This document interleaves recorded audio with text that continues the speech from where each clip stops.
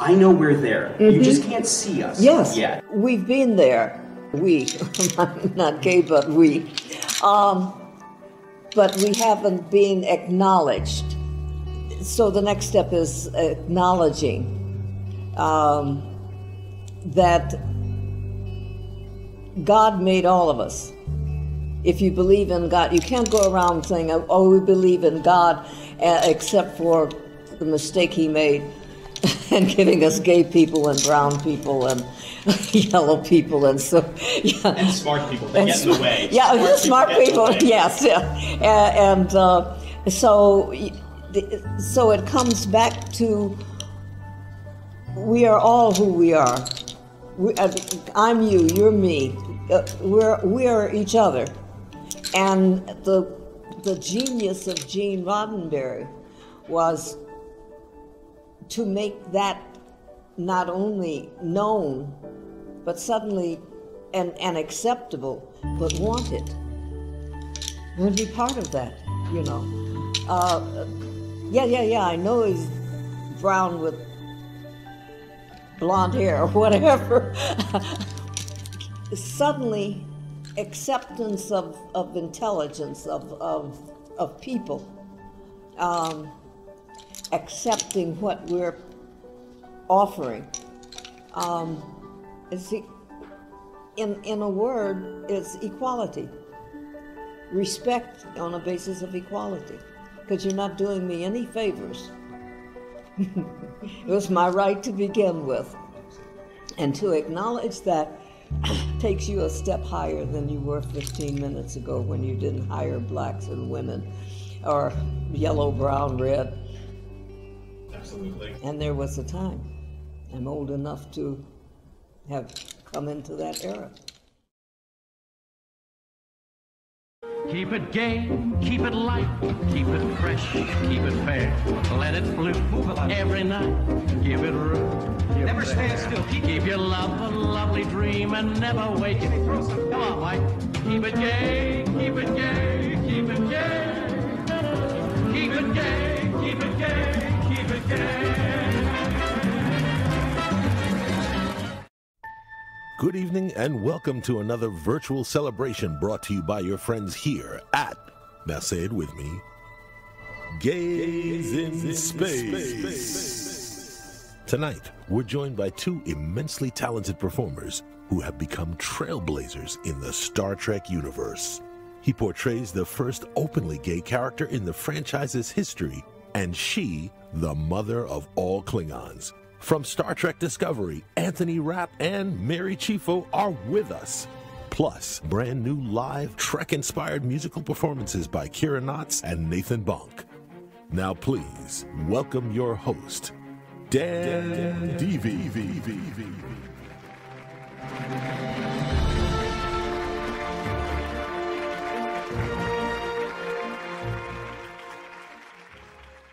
Hello, everybody, and welcome. Thank you all so much for joining us tonight. We are super excited because, as you just heard, we have two of Discovery's finest with us. Please say hello to Anthony Rapp and Mary CHIEFFO. How are you guys? Oh, we have to unmute you. Or Rick? Yeah. There we go. Yes. Hello. Hello. How are you guys doing? Good. Greetings from New York. Yeah, greetings from LA. We got the coast covered. Yes. And now we were talking a little bit before we went on. Mary, it's a little bit different now in New York than in California. New Yorkers, we've been pretty good. We're going down, but California not so much. Are you guys still very much in isolation and social distancing and the whole thing? Well, we are not currently required to be so. There has been a lot of opening up, which is causing an unfortunate spike in cases. So I am someone who has not left my house in a very long time. So I'm doing my part, and there are people that are. I mean, there are a lot of very conscientious people here as well, but it's a real mixture, and California is so vast. You know, we have a higher population than all of Canada, so a lot of people to try and tell. Oh, and now I don't know if you can hear that, but I don't know, some sort of planes going by. All sorts of fun stuff. It's fine. Yeah. It's not the apocalypse. It's fine. Totally fine here in my bunker. We're great. No, but truly, I am lucky enough to know a lot of people who are living here that are being responsible, and I encourage everyone, to wear their masks when they're out, to stay in when they can, and yeah. So it's, uncertain, unprecedented times, but hopefully embrace the Trek ideals of trying to be there for your fellow man and woman, and we'll see. The needs of the many. The needs of the many. The needs of the many. There you go. Yeah, in New York, we just entered our official phase 2, which means like sidewalk cafes are opening in restaurants, but like our governor's frankly been pretty great at a lot of things around this, and so the restaurant they can easily get permits now, like within an hour, if they do the proper paperwork to be able to do that kind of thing. It's just, it feels like things are being very carefully regulated, very carefully approached. And today, my fiance Ken and I went on our first outside the house date at a restaurant in a sidewalk cafe. All the staff was wearing masks. They were wearing gloves when they served us. We wore our masks to and from the restaurant. Most people on the streets in New York are wearing masks. And it was a little strange to emerge that way, but it was also really inspiring to see people taking it seriously and to enjoy some really good food and to support our local restaurants. Like, it's one of our favorite places. It's been here ever since I moved into this apartment.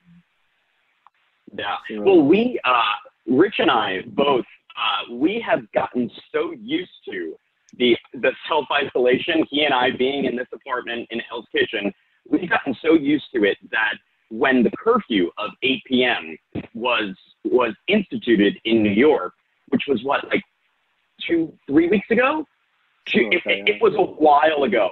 We had no idea it had been lifted because we were just like, nope, staying in, got to be in before 8. Yeah. That's just how we live now. And when I realized it had been over for weeks, I felt really silly. Yes. Yes. So I remember seeing. Overdid it. Yeah. I know a social science person who's like really, he knows a lot about sociology, and he said that at the beginning of all this, he's like, human beings are very adaptable. You'll be surprised people can adapt, and yeah, it's strange, but like everybody in my circle seems to have adapted pretty well. It can be a little stressful and strange, but we make it work. Yeah. I mean, if I'm being honest, I found that with Zoom, like luckily with all the technology, I still am able to connect and do wonderful events like this and see people and, work on creative projects. And so I have kind of really enjoyed being in my own space and not having that extra, having to, drive one place or another. And that's the thing. You finally don't have to drive. That's amazing. Yeah, which is also good for the environment. So yes. I have definitely found that, of course, I miss, extra human contact and such, but human connection. And the thing with Zoom or just any of this sort of stuff, you're required to be present with people in a really interesting way. Like the room for small talk, and like you can't quite have it in that same way. So you kind of have to really be with people. And so I'm trying to, learn from that and incorporate that as I, once things do start opening back up, and really, take that to heart and be present with people in that same way. Sure. So, yeah. It's interesting. Yes. Can I also just say, Mary, how amazing you look on Zoom? Like, you're gorgeous. Like, we all know you're gorgeous, but how are you also gorgeous on Zoom? What's going on? Well, I'm not one to pretend. I do have a nice LED light shining on me. So this is my setup that I have on my desk. But and also I have lots of time to put on makeup now. No. But thank you. You look amazing. I also, you know what, I want to talk, before we open it up to questions, because the fans, I'm sure, have a ton of questions for you guys. But before we do that, I want to talk a little bit about the charity that we're working with this week. The first couple of Zoom events that we did like this, we didn't know what we were doing. So we just kind of did them, and we've been figuring it out, you know, like as we go. But we started, I guess it was 2 events ago, we partnered with the ACLU because I thought, again, we're not quite sure what we're doing. And the ACLU is big enough that if we mess up, they're not going to be mad at us. So we partnered with them for 2 separate events. And combined with those 2 events, we were able to donate from everyone who paid more than $1 for their ticket. We were able to donate $500 to the ACLU, which is, you know, it's small, but, you know, it's something. Well, we matched that tonight with this one event. So awesome. We're so happy. And Mary, I am so thrilled that you suggested this organization, because this is what we want to be doing. We want to be helping the smaller groups that aren't getting, you know, as much attention as Black Lives Matter and the ACLU, which are hugely important organizations. But since we can only contribute a modest amount, we would love to see it go places where it will mean more. So can you talk about the charity for tonight? Yes, absolutely. I'll talk a little bit about how I came upon this incredible organization. Early on, when we had our surge of information, and I remember the week where the protests really started happening, I canceled all of any coffee dates, you know, virtual coffee dates, anything like that. And I really wanted to hunker down and start educating myself both on the larger systemic issues and also on ways to be active and activated during this time. And something I really became passionate about was, yes, focusing on smaller groups that weren't as well known. Like, obviously, to support these larger organizations that are doing so much is excellent. And then also part of why, they are the National Queer and Trans Therapists of Color Network, and something that I was seeing both from friends and colleagues on Twitter and Instagram vocalizing where to focus energy. Mental health is something that is so long-term and something that I'm really passionate about, and I think very important to support overall. And so I was really thrilled to find this particular organization because, as we know, the queer and trans community within the Black community is one that needs to be elevated and celebrated. So I was actually just going to read, because their website is excellent. I encourage everyone to go to their website. It's very comprehensive, very well formatted, but just they have their mission, vision, and values very succinctly put. So I'll let that. Okay. So their mission is National Queer and Trans Therapists of Color Network is a healing justice organization committed to transforming mental health for queer and trans people of color, QTPOC. Vision. We envision a world where all people have access to healing resources rooted in social justice and liberation to recover from trauma, violence, and systemic oppression. Wow, it's really, there you go. I know, it is. Yeah. We specifically acknowledge the harm and violence perpetuated by the medical industrial complex and actively work to both intervene directly on this system as well as create new systems of care for our communities. And values, exquisite care, trust, interdependence, courage and humility, accountability, healing, freedom and liberation, radical imagination. So pretty amazing. Yeah, it's incredible the work that they do. I always marvel at the people who say to themselves, there's a problem and we need to come together and fix it, even if it is the most insurmountable, seemingly the most insurmountable problem. People still come together and they create amazing organizations like that and make a difference. They change things. And I believe when it comes to mental health right now, of course, with COVID, we are dealing with a physical threat, but that physical threat has an emotional, mental impact on people who are suddenly so disassociated. And then put on top of that, I don't even know what to call what's been happening in our country, and the fact that it seems to every day somehow there's a new, more horrific story.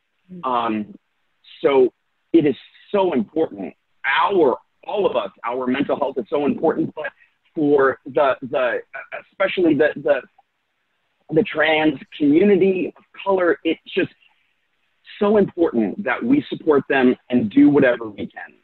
So thank you so much, Mary, for bringing the organization to our attention, and for all your help and Anthony's help in promoting tonight.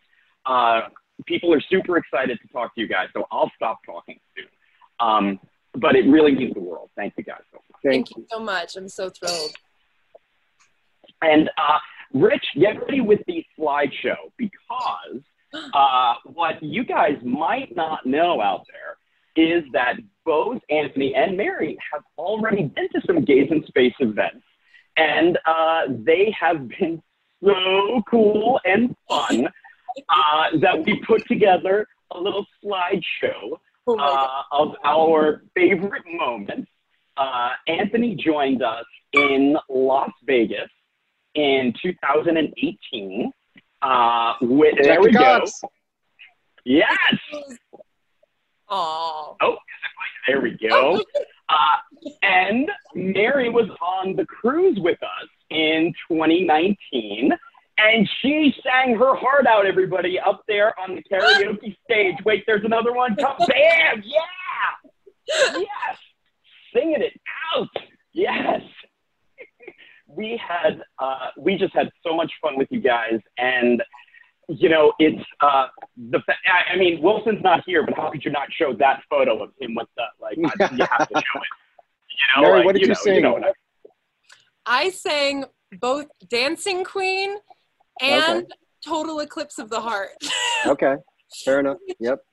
Didn't realize how many verses that song has. Oh my God. That was definitely one of those okay. But everyone was.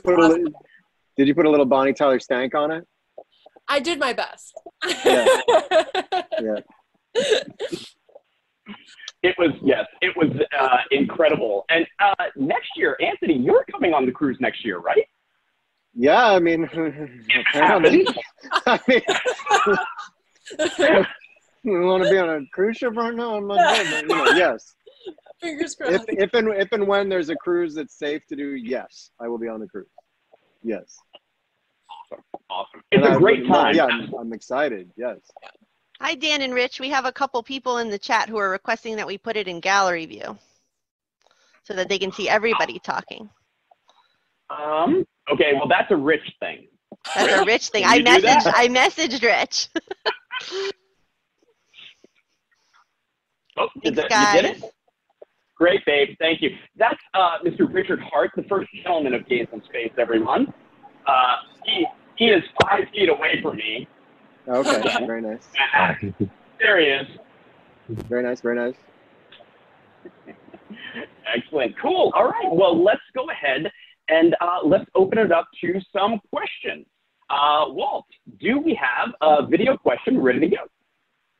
Sure. So let's bring on the first person. This will be Rob Pivarnik. He had his hand raised fairly early, so I guess it's a pressing question. So give me a minute.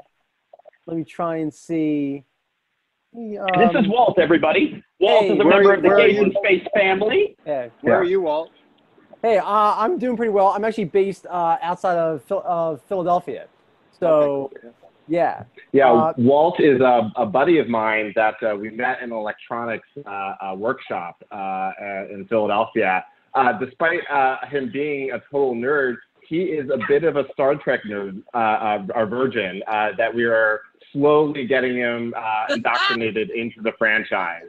And this is a great way, but it's good because, sometimes you have to pause to explain, obscure Star Trek references to him, which, helps everyone out. By the way, but you'll appreciate this. I made, Wait, there. I made a necklace. Oh, That's awesome. It's not, it's not much, but I'm trying to keep up with like the Joneses tonight. yeah, there you go. So Kira, I can't promote Rob. So either promote me and then I'll promote Rob, or you can just kick Rob up to the front of the room. We're promoting to panelists, right? Yeah. Yes. Anyway, nice meeting everyone. I'm gonna Nice meeting you. just crawl back into like my hiding spot again. And while we're waiting for that to happen, everyone, Kira, say hi to everybody. Hello, I'm Kira. Later on, Kira is going to be wowing us with some music that is just one of the coolest things about these virtual celebrations is that I've asked friends of mine who are also Trekkies, could you come up with something that's kind of Star Trek themed, but also a little quarantine, and they do it, and every time it's amazing. So later on, we're gonna have a little interlude with Kira and another of our guys, Nathan. Cool. All right, we've got Rob live with us here. Hi, everybody. Happy Pride. I love you all. Happy Pride. Happy Pride. As somebody who was in front of his TV on September 8th, 1966, I've been a Trekkie since before the term was even coined. Wow. And I learned not to be, how that bigotry was stupid from the crew of the Starship Enterprise. Over the years, I've had a chance to tell a few of the cast members how grateful I am for that. And my question to the panel is, what were your early experiences? I was called the F slur years before I even knew what the word meant. What was your first experience with bigotry or homophobia, and who was there to help you realize that it was the other person who was in the wrong? It's a really interesting question. I wish I had a vivid answer for experiencing it toward me, but the truth is, I grew up in the theater world, and I was doing professional theater from such a young age, and I was around queer people from such a young age. I don't remember even when I became aware of labels at all, or words at all associated with it. I just had some awareness that there were people who liked men who liked men. I truly do not remember when the terms became known to me. I do remember having a sort of internally homophobic reaction of my own once when I was a teenager walking around Chicago, and I walked past a gay bar and I saw two men kissing in the window, and I kind of it kind of jolted me. It was a shocking sight. So that was my own kind of reckoning with things that I hadn't quite processed for myself. I think that's maybe the best I can say. I don't remember having anyone point to me and say something terrible to me, ever. So I don't know if that kind of answers your question, but I can say, looking back, that was a blip moment of I had to kind of realize that that's something that I wanted, and it was scary to think that. And I think I was around 15, 16, something like that. And I'd even kind of dallied a little bit, experimented with my friends when I was younger, male friends, but we never kissed. It was never romantic. It was just purely experimental. So it was that extra level of romance that kind of went zing, zing, zing, be careful, careful, danger, danger, kind of thing. Was your family there for you when you came out? Were they supportive? Yeah, I mean, my mom, she was a nurse, and so this was in the late 80s, and I knew actors who died that I'd worked with from AIDS and HIV related illness. So she was mostly just scared a little bit. She was very well aware of what was happening with AIDS and HIV. She was really concerned for my well-being. She was concerned for my happiness. There wasn't any kind of homophobic, fearful language like that. It was mostly I'm worried about you. I'm worried that you're going to, be safe, and I'm worried safe from the disease, but also safe from the world being a dangerous world for people who are queer, kind of thing. But yes, she was supportive and with fear, if that makes any sense. Oh, it makes a lot of sense. Yeah. Yeah. Yeah. So, yeah. Yeah. I also would, I just wanted to say Anthony's book is fantastic. If you haven't read it, he talks a lot about that. And I read it back when I was in high school and I was a big Rent fan. So yeah, it's wonderful. So your book's great. And I thought it was really helpful. My brother's gay and he was his coming out went very poorly, and our parents are Roman Catholic. They're fine now. They're much better now. But initially, it was really hard for him, and I think he waited until his mid-20s because it was so hard. And I said, you have to read Anthony's book. It's really good. And I think he found a lot. I think he found a lot of good things in there too. So thanks for that book. It's awesome. Thank you. So great to hear. I was also very lucky that my parents were extremely open-minded and supportive of the gay community always. And I actually, what came up for me was on the positive side, our dear friends Todd Holland and Scotch Ellis Loring were my first gay wedding when I was 8 years old. And and really fun fact, Wilson Cruz was there. Because he was. My so-called life. And so unbeknownst to us, this was revealed to us after we started working together on Trek again. So that's wild. But apparently the only question I asked when my mom said, Todd and Scotch, they're going to get married. I said, oh, cool. Who's going to wear the dress? And my mom said, I don't think either of them will. But if either of them want to, they can. And I said, okay. And then I was, we had their wedding shower here at our house, and it was very celebratory. So for me, that's just one shining example of the multitude of times that it was just made clear to me that that was wonderful and acceptable. When it comes to anything pinging me, I do remember when the "that's so gay" term was really being thrown around. And luckily, I think because I had been surrounded by so much positivity, I remember being like, that doesn't track for me. like as a slur. This is being used in a negative way, and I don't see anything negative about being gay. So I'm not going to use that term. It doesn't make sense. And I feel like I did a pretty good job of calling people out on it too. I was, if you follow me on Twitter, I'm a headstrong lady. So I definitely did not let people get away with stuff like that. And yeah. And so we've all seen you with batlets, so they should exactly. not. And now nobody. But yeah, I feel very, very grateful that I was raised in an environment and then as a woman, just being encouraged to be all that I was always, to have masculinity and femininity within myself and celebrate both. So I feel very grateful for that. And that's part of why I am so impassioned to vocalize, is because that I want everyone to have that experience. Wonderful, wonderful. Thank you very much, both of you, and the rest of you panelists. Thank you very much for letting me be a part of this. Thank you. Be safe. Be safe. I love care. you, and live long and prosper. Take care. I love the shirt too. Thank you, Rob. Take care, everybody. Bye-bye. All right, Rob, hang tight. No, he's gone. Never mind. That was me. Who did that? I beat him to the punch. It was now that I got like I was just gonna let him know he was going back to back. attendee, Walt. I got my old job back. I'm like, quick on the trigger now. All right, Walt. Well, who's next? Let's bring in the next person. Okay, so next we are going to bring in, let's see if I can go over here. Let's bring in Linda Acevedo. Acevedo, yes. Acevedo, okay, Acevedo. So Linda, you might have to unmute your microphone. You might see a pop-up. Yep, see it. All right.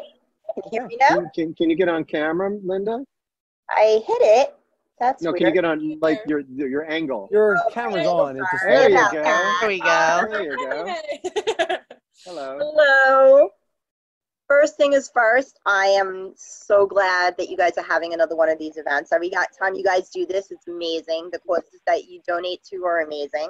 I think it's fantastic that you guys are finding a smaller organization this time to champion and to help raise awareness and help raise money for. I can't believe that I get to talk to Anthony Rapp and Mary. I mean, this is amazing to me. I would like to start with speaking to Anthony Rapp. While I was in college, I've always been a huge theater fan ever since the 3rd grade. But when I was in college was when I started becoming more involved in the theater community. And it gave me a chance to get to know more and more people from the queer community and people who just were on the fringes of things and figuring things out. And I'll never forget the day that my best friend, Linaire, who happens to be a gay male, he went and he gave me, he comes to me while I was working in the costume shop. And he's like, you have to hear this, you have to hear this. And he sticks these earphones in my ear and he starts playing Rent for me. And I mean, I was just like, give me that. You know, I listened to the whole thing. And we must have played that play over and over again, thousands of times over the 4 years that we were in college. And I always identified the most with the character of Mark. And I thought you were absolutely amazing playing him. Thank you. I've seen it played by many people, and everybody was talented, and everybody brought their own spin to the part. But you always really spoke to me as a character, and the way you portrayed it was just amazing. And to finally get a chance to tell you that makes me really, really happy. Thank you. Mary, my question for you is, where did you get that freaking awesome necklace, and how do we get it? Yes. I've been staring at it ever since you came on camera. Thank you. Make It So, as in S-E-W. Oh, Mickey. Aww. Yeah, that's, I know at the time, I think this was the last one. This was Vegas Con 2 years ago, I think. Yeah, 2018.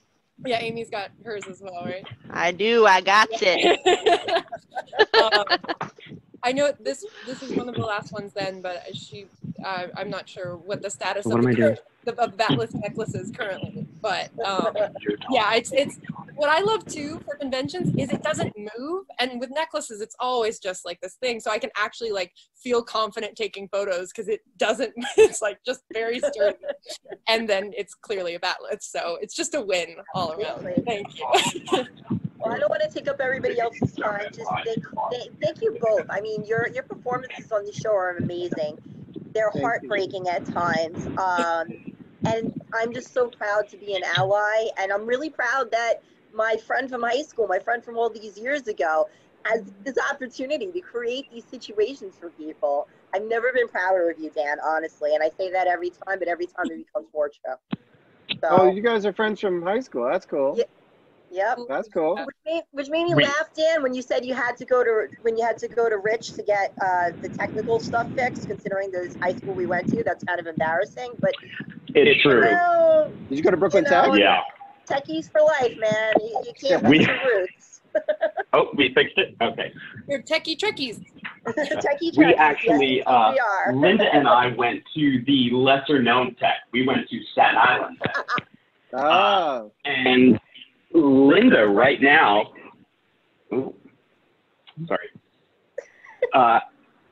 actually knew me when I was Danny. Oh, Danny, little baby Danny. Look at Anthony's cat. What's your cat's name? Ferdinand. This is one of 3. Oh, I have two. They're keeping us good company during quarantine. Whenever I do anything Zoom related, that one or both of their brother and sister, 2 of them, and they come every time. So yes. It's their job. Sorry, they're doing their job. Yes. Yes. Awesome.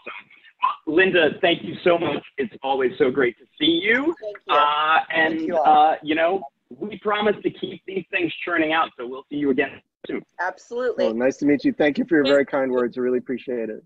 Thank you. Amazing to meet you both. Thank you. Thanks. Okay, Walt, bring in the next person. And while you're doing that, hey, Kira, do we have any text questions that are, you know, super interesting and fun that you want to throw in while we set that up? We do have questions in the chat. Let me just go through, see which ones we got. All righty.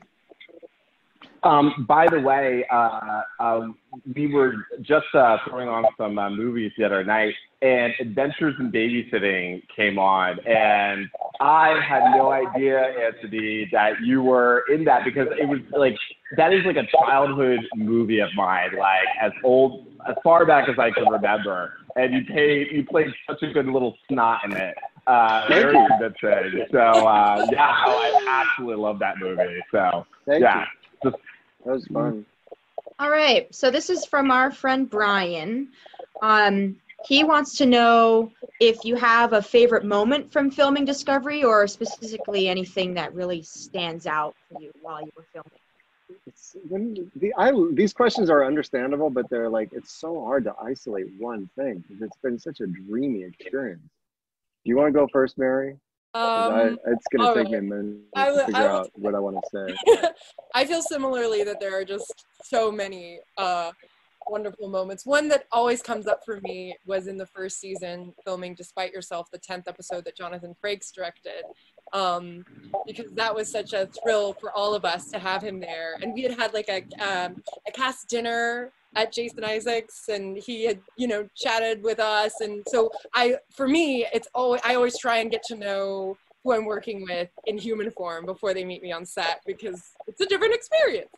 And so I was grateful. We'd had a lovely exchange there. And I do think I remember him saying, you know, I've been on a Klingon ship or something like that. And I was like, and then of course, the person who had watched all the Klingon episodes, I was like, oh, I know, in episode of the, you know, just geeking out a lot. But aside from that, just the thrill of having him and the energy that he brings to the set, both for the actors and the crew.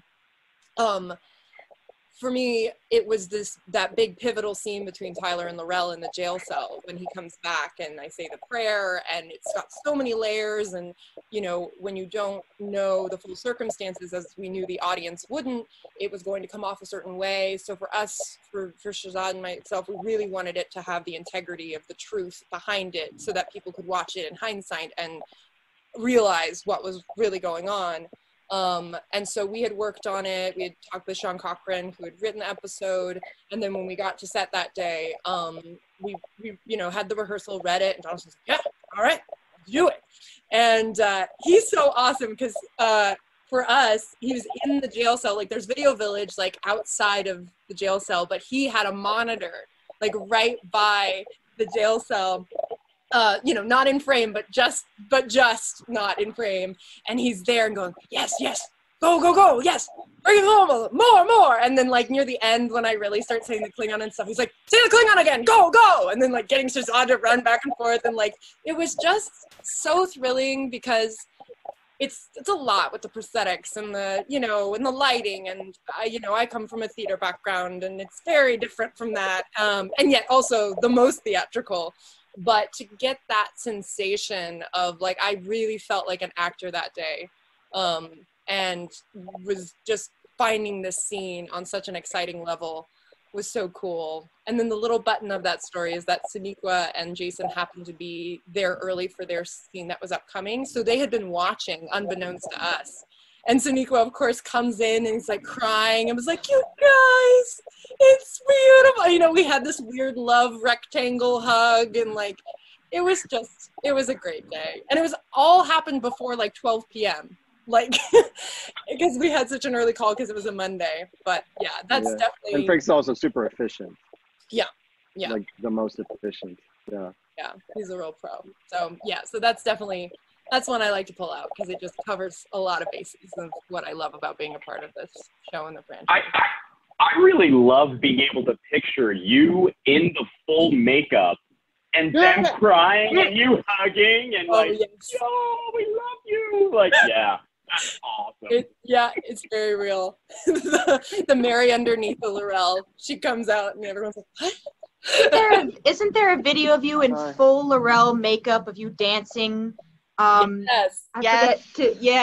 I forget who it's like a lip sync or like it was Confident, Demi Lovato's Confident. There it is, Demi Lovato. In the second season that had been one of my warm-up anthems that I would play in the prosthetic trailer a lot. Just ask James McKinnon. And I had this idea in my head of like, oh, I'm in this fabulous outfit, I should do it. And then Hugo Villaseñor, who's one of the other amazing prosthetic artists, he was with me that day. And I said, Hugo, just set your phone up. I'm gonna go. I looked at Shahzad and I was like, I'm gonna start dancing and you can come in, you know, come in if you like. Well, yeah. And that we did that in one take. And then we went on because they were setting up a big crane shot or something. So we had this little extra time. But I'm very glad it happened because it is one of my proudest moments. This is a part of the show. It all came together. I would say something. It's there's so many, but one you reminded me of Frakes. So there are many happy memories with Frakes. One of the happiest memories this past season. There's a new cast member, and I was there on the first day that this new. I can't spoil anything about who this person is or what the role is or anything. But being there on the first day that this new cast member, and this new cast member just graduated from college. This cast member's first professional job, and on set, Jonathan Frakes is directing, and I'm off camera watching the take because we have a scene together. But first, there's other stuff, and we're together watching the monitor, watching this green young first day on a professional set do the most beautiful present work, and both of us just look at each other and saying, wow, like we're witnessing the birth of a brilliant new career. That's one of my very, very, very happiest memories of the recent season, and I can't wait for you to meet this person on screen.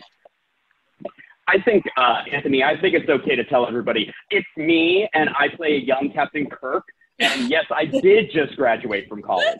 So. And I ripped my tunic in fights.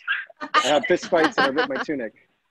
And dude, we made that scene go in a direction no one expected. That was if the plot calls for it, the plot calls for it. I mean, we're just a slave for the writing, aren't we all? Awesome. I think we have Paul with us. Paul, are you? Yeah, I'm here. Hi, Mary, Anthony. It's a pleasure to talk to you both. Dan asked me to come on tonight. It's been a pleasure going to the Gays in Space events since 2017, and many of the photos that you've seen, I was the one who took those photos. Oh, cool. And and what I really wanted to convey is that when you take a photo, really a great photo is a result of a special moment.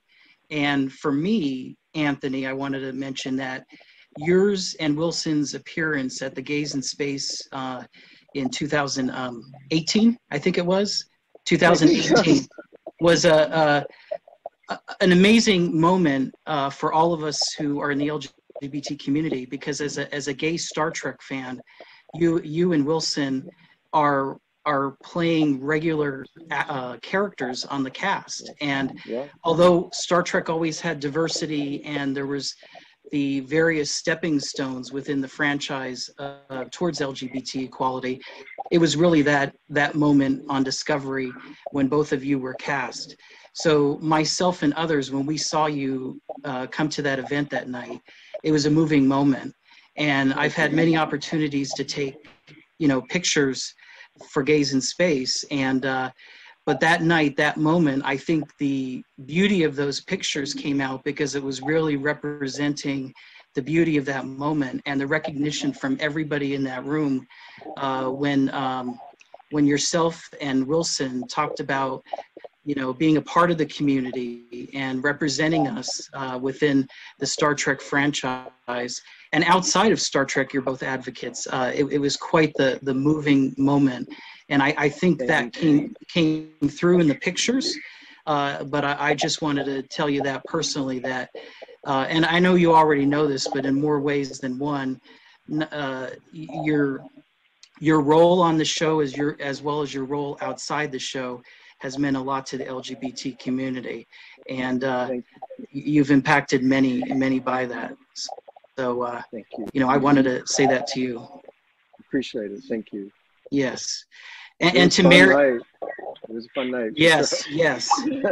What I wanted to ask was, did you realize the level of gravity when you were cast in the role and in the franchise as a member of the first gay couple? I think I didn't.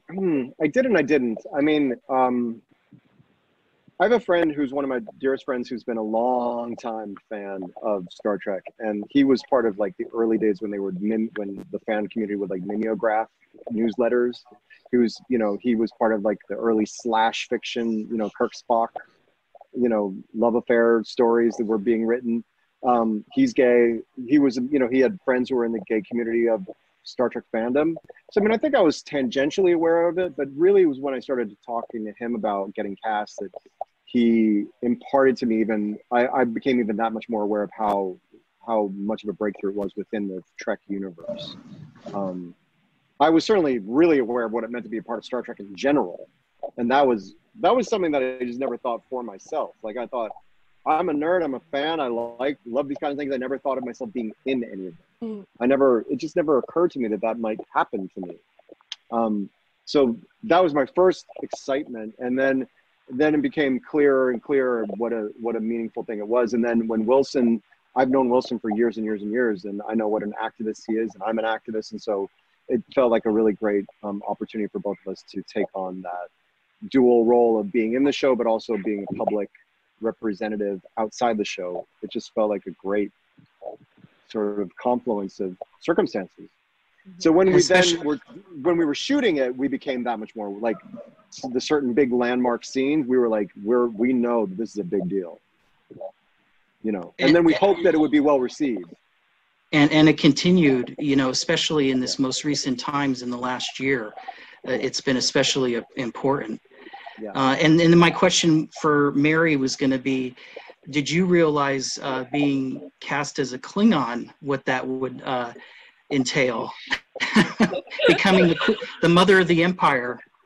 Yeah, I mean, there's so many layers to it, because when I was initially cast, I didn't know what L'Rell's journey would be. So it was initially, yes, oh my gosh, Klingon. And as I said, I did, when I'm nervous, I do research. And so I ordered all the Klingon books and looked up all the Klingon things and copied the Klingon dictionary completely into my notebook. Like I wrote it out word for word just because I was so nervous and didn't have the script to look at, and watched the Klingon centric episodes in their entirety. So I can officially say that I moved from every different series, every Klingon featured episode. So that was my initial reaction of being like, okay, I got to know what we're talking about. And even though we are earlier in the timeline, I still wanted to be informed as to how the Klingons had been betrayed and what their history was and everything.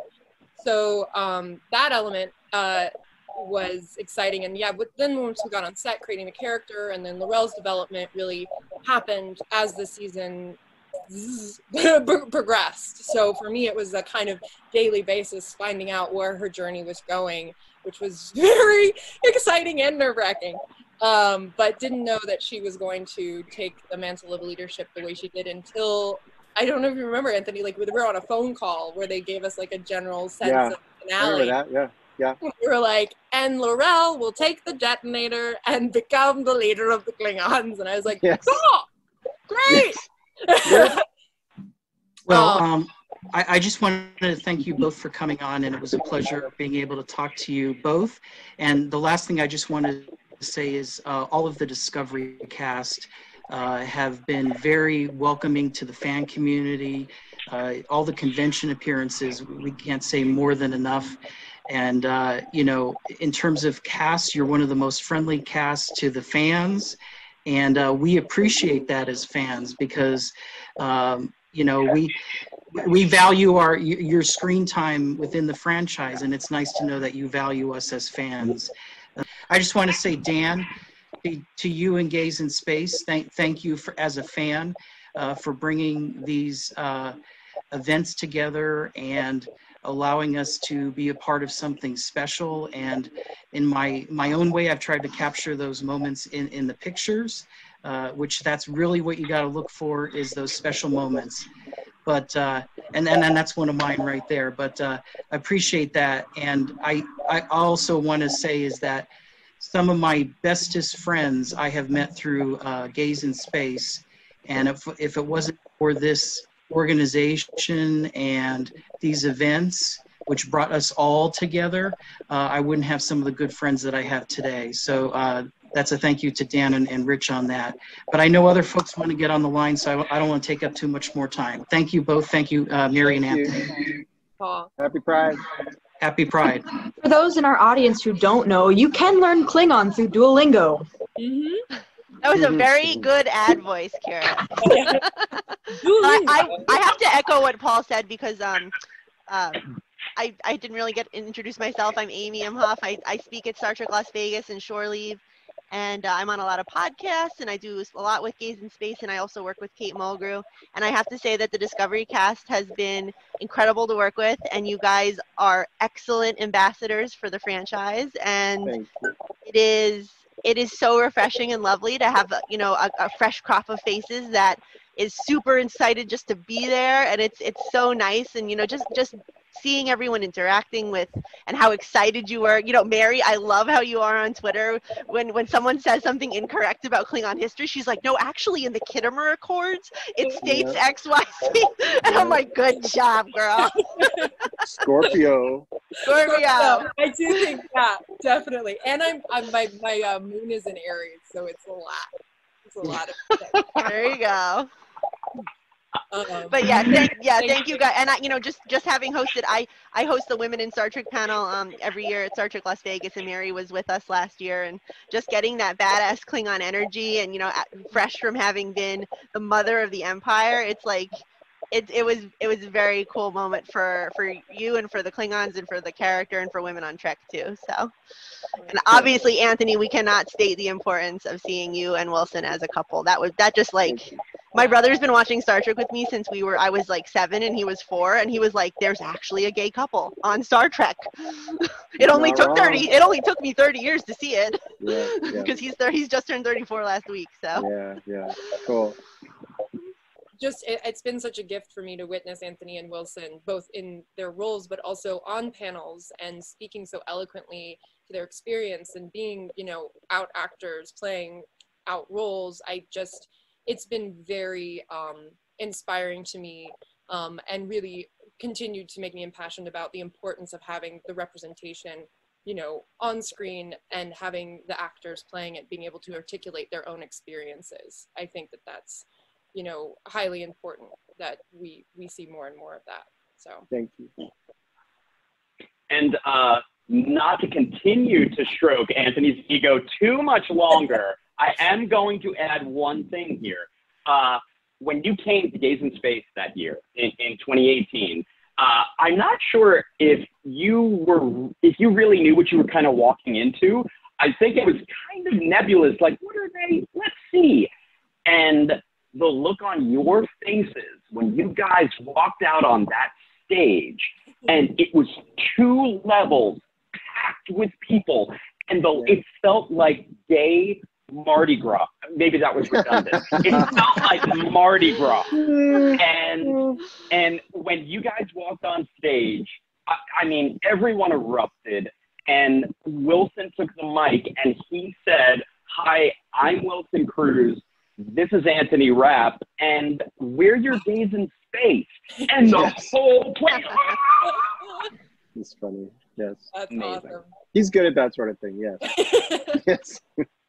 Okay, so Walt, cue up the next person, and while you're doing that, I think it's time to treat you guys to a little musical interlude.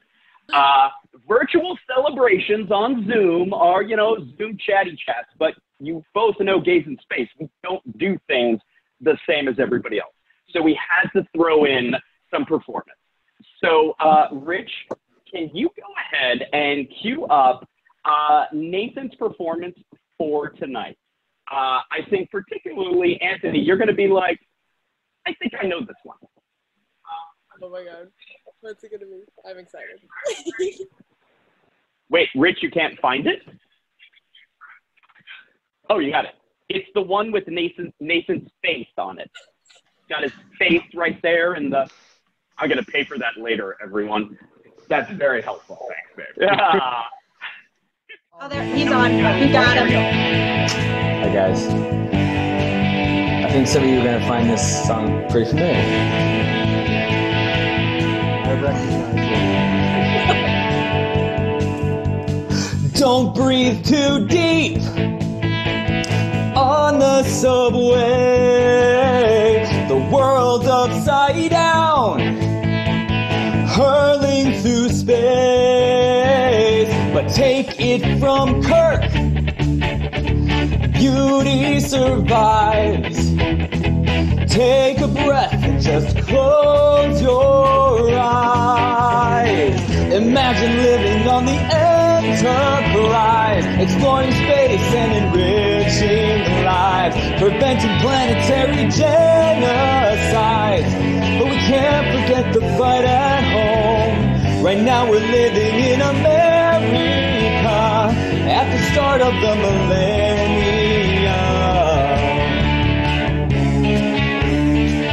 And we set a tone the ignorant cannot see, and the hateful refuse to hear. Yet I see hope for humankind to defeat the lies and fear. Defend the oppressed, fight for equal rights all around. Just open your eyes and we're boldly bound. We're headed for discovery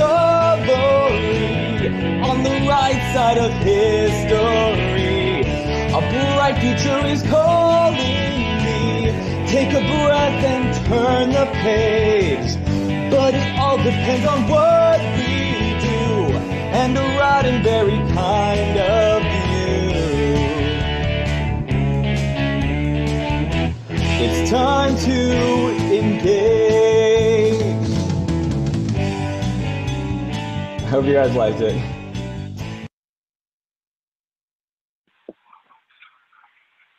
Oh. We love Nathan. We love Nathan. I recognize that song. I recognize that song. I think I might have heard you sing it in the village one night somewhere. I loved that. I was like dancing. Yeah. That was cool. His neighbors must like put their ear up to the wall, you know. I was like, I will not sing any Rent lyrics at Anthony, I promise. It's okay, Nathan did it for us. He did that was awesome. With that.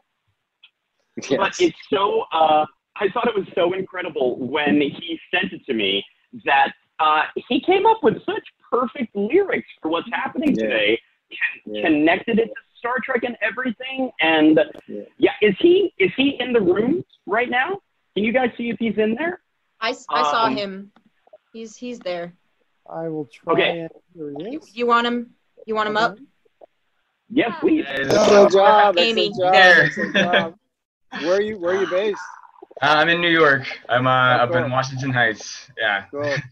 That was fun. Thank you. Thank you very much. I'm sitting here. I was kind of sweating and everything. I'm like, well, the Rent song that I just rewrote lyrics to is about to be played for Anthony Rapp. So it's all good. It's all good. No, it's fun. Thank you. It's fun. Awesome. Thank you. Glad you guys liked it. I love doing these things for Dan. Just like he said, he kind of just asked, like, can you rewrite song lyrics? And then he, of course, he's like, next week we're gonna have Anthony Rapp here. What about one of these songs? He was in a little musical. I don't know if you've heard of it. You know, it's funny. It's something, Anthony, I've never told you. I am a secret Rent head. At least I think it was a secret. I'm not sure. I came into it late, but I have seen Rent on Broadway combined more times than I've seen individual other shows all together. That's how much I love. I know every word to two soundtracks from Broadway, Rent and Wicked, and that's it. Otherwise, I don't know anything. I don't have the gay Broadway card, but your show, I'm like, Thank you. That's awesome. I actually had a question for you guys, just kind of in the realm of things that, activism and all of that. And you guys know that we're doing stuff for different charities and stuff. Do you guys have any charities that you're specifically, or that you work with a lot, or that you I'm actually trying to figure out where I want to devote most of my charitable work these days. For a while, I was on the board of a wonderful organization called Friends Indeed, and they were providing free counseling and support to anybody dealing with life-threatening illness. They really were born in the age of HIV and AIDS, but then realized the work they were doing in that arena applied to any kind of crisis, any kind of grief, you know. So I was very heavily involved, but they had to close their doors a couple years ago. Rent in New York is just really high. So since then I've been, you know, I dabble here and there. I really like the work of GLSEN, which is the Gay, Lesbian, Straight Educators Network, the work they do for safe space in schools for queer people and young people and teachers. I really like GLAAD, the work that they do for visibility. I really like, you know, Black Lives Matter has certainly been very much in the forefront. And you know, learning about this organization that Mary introduced us to tonight, you know, so my fiance Ken and I, we've actually been talking about where do we want to really funnel our biggest support. We gave to food banks this year in the wake of COVID, you know, certainly that's a big need. You know, it's trying to figure out where the biggest need is and where the most efficient use of the funding could be. Yeah. Same. That's what I've been trying. I've been donating just personally to a lot of different places and trying to figure out which one is going to be the most helpful. Yeah. What about you, Mary? Do you have any? Yeah, I mean, him the link a little bit too late, so she missed. Did you already cover this? She missed the beginning explanation, but why don't you explain it a second time? Because you know what, it doesn't hurt for people to hear it again. Yeah, there might be other people who came in. Well, this National Queer and Trans Therapists of Color Network is really, really terrific. I would definitely recommend checking out their website.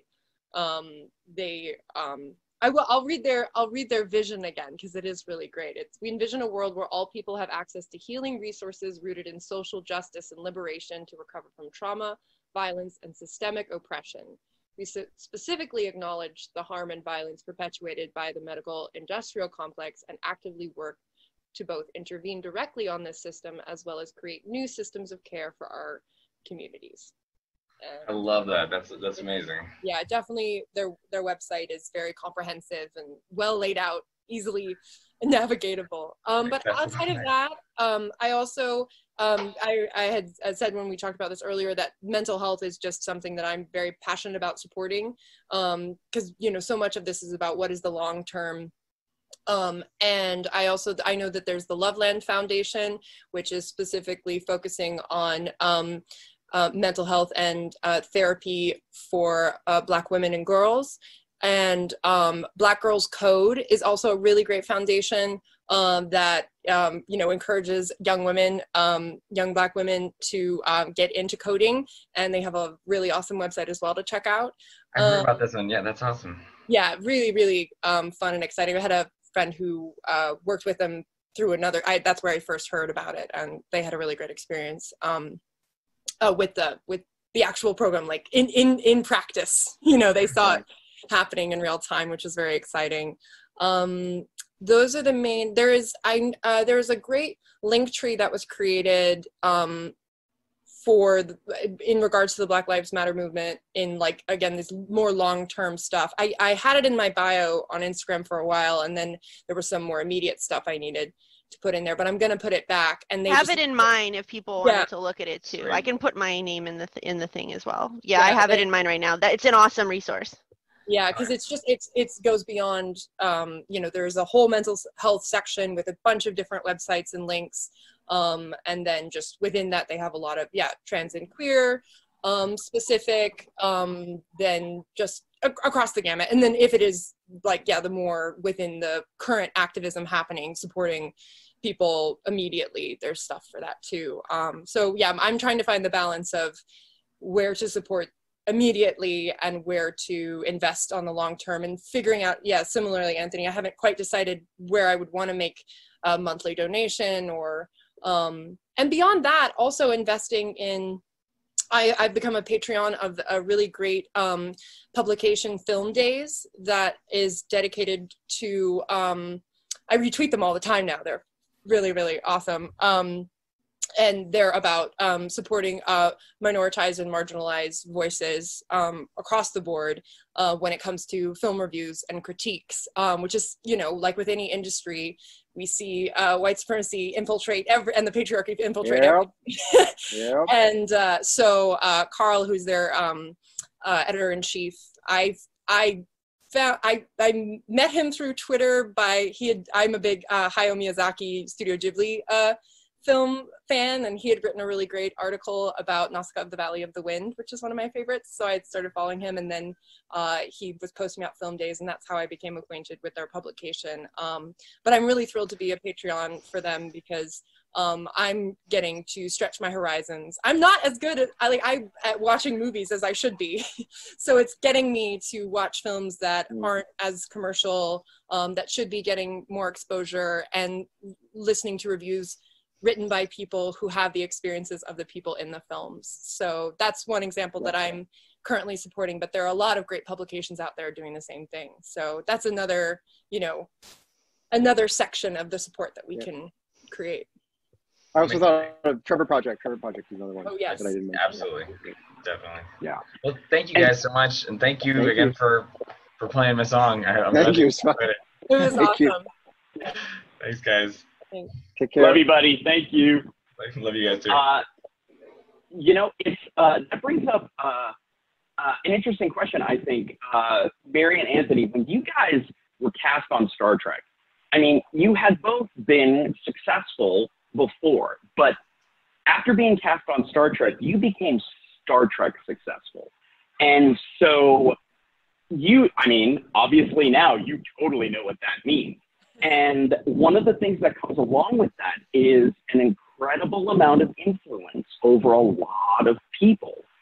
Can you guys talk about like how you felt about that initially, and how you're navigating the way to make the most of that? Because you're both very feeling, conscious human beings who want to do the best, and you're the type of people who want to create the Roddenberry universe that we all want to live in. Can you talk about how you're navigating how best to do that, given your new status as Star Trek people?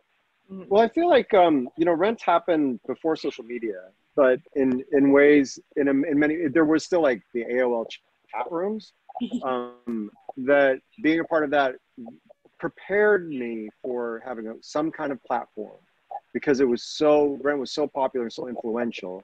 And I grew up also in the era of Michael Stipe being a pop star who tried to use his platform for good, and other actors were it was starting to become a thing, that it wasn't just, you know, about being famous. It was about, if you were famous, maybe you had an opportunity, if not an obligation, to try to make the world a better place. So, and then I also met Larry Kramer and worked with him as a very young man. So I was around these people and influenced by these people who instilled in me the possibility, the opportunity, the idea that it could be an opportunity to have activism and artistry very linked. So when Trek came along, it was just it felt very natural to me. And yeah, I don't remember the numbers of people I had following me on Twitter before and after. I really don't remember, but it certainly exploded afterwards. And I very consciously and make an effort to use my Twitter to, sometimes I'm just talking about books I love, and sometimes I'm just talking about cool, fun things and making jokes or whatever. But a lot of times I'm trying to shine a light. I'm trying to use it to shake things up a little bit. Most recently, I got very heavily into the response to J.K. Rowling's hideous tweets and article and everything. I got really deep in that, so that's a very recent example. You know, with what's been going on with Black Lives Matter, I mean, I've been certainly supportive and amplifying it, but I feel like I'm trying to be an ally there and not take up space. You know, not my voice is to be an ally and support and amplify, not to like pontificate on that. You know what I mean? So I've been doing that in terms of Black Lives Matter stuff. But the rest, I'll go to town on it. One day on set, I posted, Mary mentioned this thing about visibility, or diversity and visibility and representation being really important, very important to me. the Wheel of Time series got announced. Their cast got announced. I don't know if you remember this, the Amazon series based on the Robert Jordan books. And it was a very diverse cast. And I was like, I posted a picture, I retweeted a thing saying, this is really a great thing, you know, and as you can imagine, some diehard fans of those books got upset that they weren't just all white people, because they think that they imagine in their heads that it's just white people in those books. That was one thing. It unleashed this whole world of Nazis, like unabashed Nazis. I was on set, like just scrolling through my feed of like people talking about white genocide with a straight face, like, you know. So I'm willing to do all this, to stick my neck out, to stand for what's right. And it invites some of the nonsense that comes in is pretty wild to behold. Well, we are so glad that I feel like a lot of the sentiments seem to be kind of sound a lot in terms of your acting community. I really do think that your acting community is actually quite unique. And one of the things that is very clear whenever Dan and I are watching Discovery and kind of watching your performance is that it's very clear how much the cast cares about the show and cares about the production. And I really feel that they really understand what a unique opportunity that this is. I mean, like, you know, we like Dan and I, normally I would never picture myself like supporting some corporate franchise, that's not the high list of my priorities in life. But at the same time, I think that this one is actually just particularly unique and deserves just a little bit more appreciation than the other ones out there. And I can promise you that, thank you for that, but I promise you that our higher ups, our executive producers, our showrunners, 100% recognize the opportunity and responsibility they have as creative people, not just creative people making art that's good, but also as people who can give jobs and opportunities to marginalized people, to tell stories, to cast in a way that's, pushing boundaries and barriers. They really do take that seriously, and they were doing that before it became more, talked about, and they were ahead of the curve in terms of all of that. And that's really important and meaningful to all of us who are involved in it. We want very much for our show to push all those boundaries and to tell stories that include everyone. And they were very Roddenberry. They were very Roddenberry about your casting. Yeah. Which to me blew my mind, because when you look at the world today, if you were to look hundreds of years into the future, the group of people that you have assembled, that they have assembled, is very representative of who will be. Let's face it, the ladies are starting to outnumber the gents. It's the truth. And whoop, the white, whoop, it's about Anthony, time. Like, Anthony, thank God you and I are. I want to talk about the male genocide that you are instituting against us. Seriously. Oh my God. Yeah, I mean, it's something that I, in being a part of the franchise and the show overall, is I have become so much more aware of how important the representation behind the scenes is, if not more so. Because you can put anyone in a role, but if it's still being written by a cis white straight male, it's going to be their version of that story. And I think there's so much room to pine when it comes to what does it mean to have that person in that role? How does that inform the way this character moves through the world and their past experiences? And, it doesn't mean that I need a 6 foot tall woman writing for me, although I think that would be so nice. But I mean, that would be great. She could be short. That's fine. That should be fine. But it doesn't, I think what I'm hearing a lot too, and this has been part of the discussion with all the Black Lives Matter movement as well, is that, they're saying like hire Black writers. It doesn't have to be for your Black show. It means that you are going to have a wealth of life experiences that will inform whatever narrative you're creating, whether it be science fiction or fantasy or a contemporary piece about people sitting at home eating cheese. I don't know. It's just that there are going to if you gather a group of people with different experiences, you're going to get a more enriched story. So that has been something that I have become deeply passionate about, and advocate for, and want to be able to embody in my own creative endeavors. And like my vision in 10 years time, my friend asked me like, what do you see in 10 years? And I was like, I want to be running a production company where I am able to help other people express their voices. And, you know, I obviously have specific passions of types of stories I want to be told, but I don't want to limit it to that. I think it's very important that my dear friend Eliza Pearl, who's a big awesome Eliza, I love Eliza. She was on the panel, and I posted recently, I really liked how she said diversity without inclusion is tokenism. This idea that the actual inclusion of listening to people, not just putting people in rooms or casting people and then not writing stories that are, you know, are part of their experience. So that's something that I'm very passionate about. I'm grateful when, in regards to your question about being a part of Trek, I also, you know, I am, you know, very flattered that, yes, I had just graduated from Juilliard and all that stuff, but this was definitely like very different experience from anything I had, you know, and what I wanted to say was that having people like Anthony, Wilson, Sonequa, people who had platforms and knew how to articulate themselves within them. And I'm just so grateful that both on set and off, I was able to learn from them about how to be an activist. And it's just really, yeah, that's, I think the fan, yeah. Oh, well, I think the fandom is, yeah. I think the fandom is just so grateful that that's something that you guys feel comfortable doing now.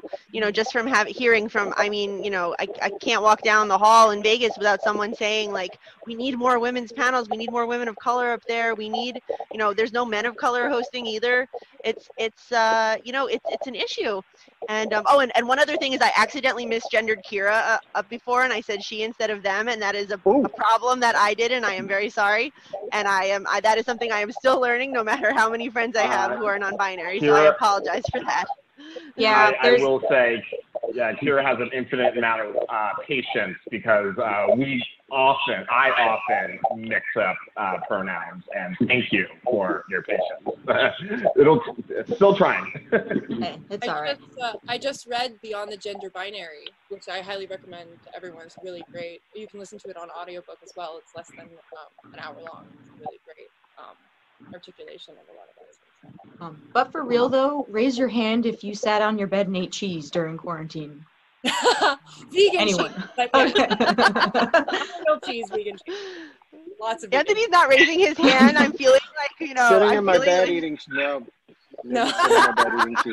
Also, I do apologize. They're starting to set off fireworks right on my street, so I'm gonna keep myself muted. Don't talk to me about that. Yeah, it's right outside my window, so I'm going to mute myself. Well, I just want to say, like, Mary, with what you just said, no one would think that you're new to this. Like, you do it so well and so seamlessly that it is just, I mean, Anthony, it is something to behold. Like, when you see Mary in a crowd of fans, I mean, it helps because she truly means it. She really means all these things, everybody. Yes. But she's so great at connecting with people and making people feel as special as she is to them. Don't you think? I do. I've seen it happen. It's true. I have a picture of Mary from the cruise when everyone was introduced, and she came out with the mic and she was yelling in Klingon, and everyone on the boat was screaming, and it was awesome. And it's just like a commitment to that kind of thing, and it's just wonderful. And your joy spreads throughout everyone then, and it's so lovely to see that and to be in the room when in the room where it happens. Well, I do. I mean, thank you for saying that. I mean, but I'm glad that you know that it's genuine, because I've spoken before to the fact that I did grow up a geeky kid and like loved my different franchises. And while I came to Trek later on, when I did fully understand and embrace that world, it resonated because it made me think of the stories that I grew up with and how much I wanted the people involved to care as much. And yeah, just continuing to, in answer to your question about this platform, is if I get to meet people from all over the world, all over the country, it's been amazing to travel the world, but to go to places, these smaller conventions throughout the country have been such a gift. I grew up in LA, I was in New York for school. I could easily have had and then was in Toronto for the show, like very East Coast, West Coast, you know, experience. And my mom's from the South, like I've been in the country, but to be at these conventions with genuine fans and really hear their stories and be present with them, and it's just been a huge gift, particularly with the nature of how the world is right now. There's a lot of tension, a lot of conflict, a lot of, you know, good, bad binary, which I think we need to get rid of. We need to start embracing the gray, but I really, really am so grateful to be able to have those one-on-one experiences and let people feel seen, and not that, but it makes me feel seen as well, to have a genuine human connection, and people just, I love people, and I'm grateful that that's what this has afforded me. Being a big, scary Klingon has allowed me to have some really lovely, vulnerable, sweet moments with people. And they get to see you without the makeup, and they're like, oh my God, she's beautiful. Who put that makeup on her? It's fun. Yeah. You mean you didn't think L'Rell was beautiful? What are you saying, right. Dan? I know. I agree. I think she is a stunning Klingon, personally. I'm glad she has hair now. Can I say that? I'm glad she has hair now. She rocks the hair. She does. Oh, I love the hair. Yeah. They have to sew that into my Klingon scalp. That was the fun. That's like they still put the full prosthetic on, and then we had Sandy have to come in and stick the wig on and like with these big, it's good stuff. You know what? Worth it. Totally worth every stitch. Walt, cue up the next person. Sure. Let's cue up Gemina. Ooh. Oh, wait, Gemina was super patient. Is this Gemina from Finland? Gemina, if my emphasis is wrong, then I apologize. But you might have to unmute yourself. You might see a pop-up on your computer. Yeah. If this is who I think it is, yes. Yes, we are book club members on Goodreads. Yeah, it's really great to talk to you finally. You too, yeah, and you're in Finland. Yeah, I'm actually a bit nervous being the first foreign one here now. Sorry for my accent. I don't usually talk so much with English. So obviously, both of you appreciate so much your work on Discovery. Thank you. And had a question for Anthony. Surprise, surprise. It's not Trek related, but you had a short story planned to come out next year in a collection of these inclusive retellings of King Arthur Camelot lore. Is that project still ongoing, or has it been halted by the current situation? Have you got any feedback for your first draft to be able to work on that during this all? Yeah, thank you for asking. Yeah, it was a really great opportunity. It actually came about directly because of Trek.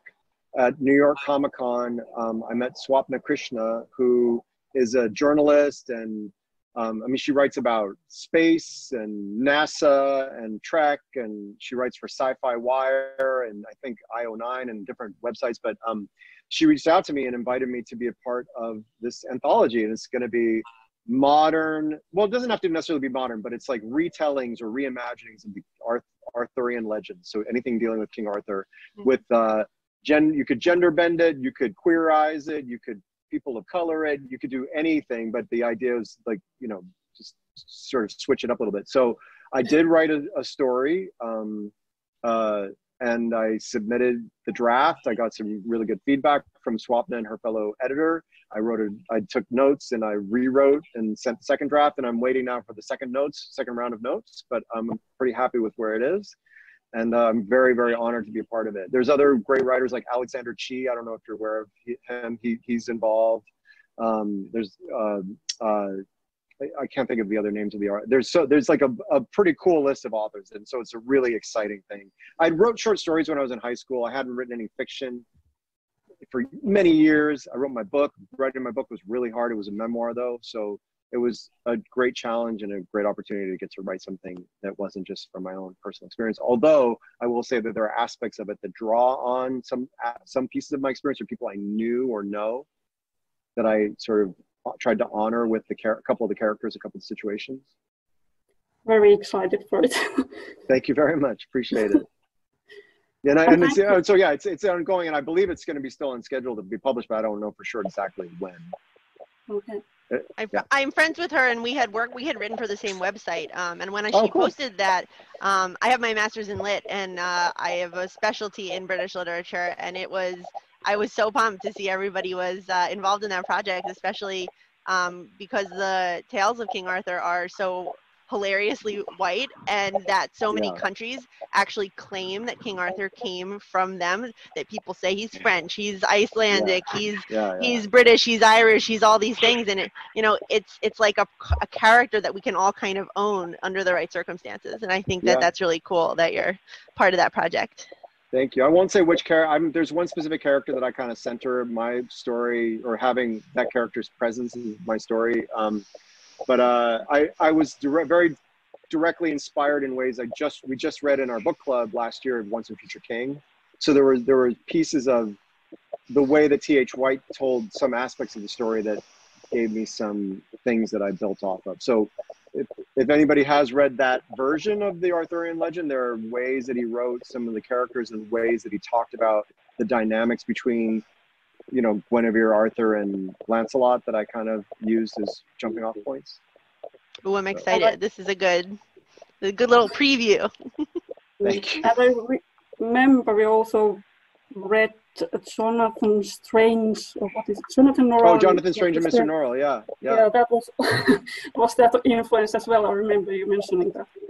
Only in the sense of, that was an influence in the sense of thinking about that book. For those of you who haven't read it, it's really long, but there are things in that book that talk about magic and how magic, perhaps the idea that magic has a cost / either has a cost, or magic is certainly not all powerful, that magic has limits.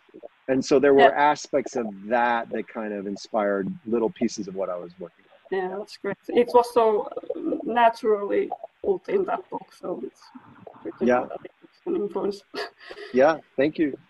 Thank you so much.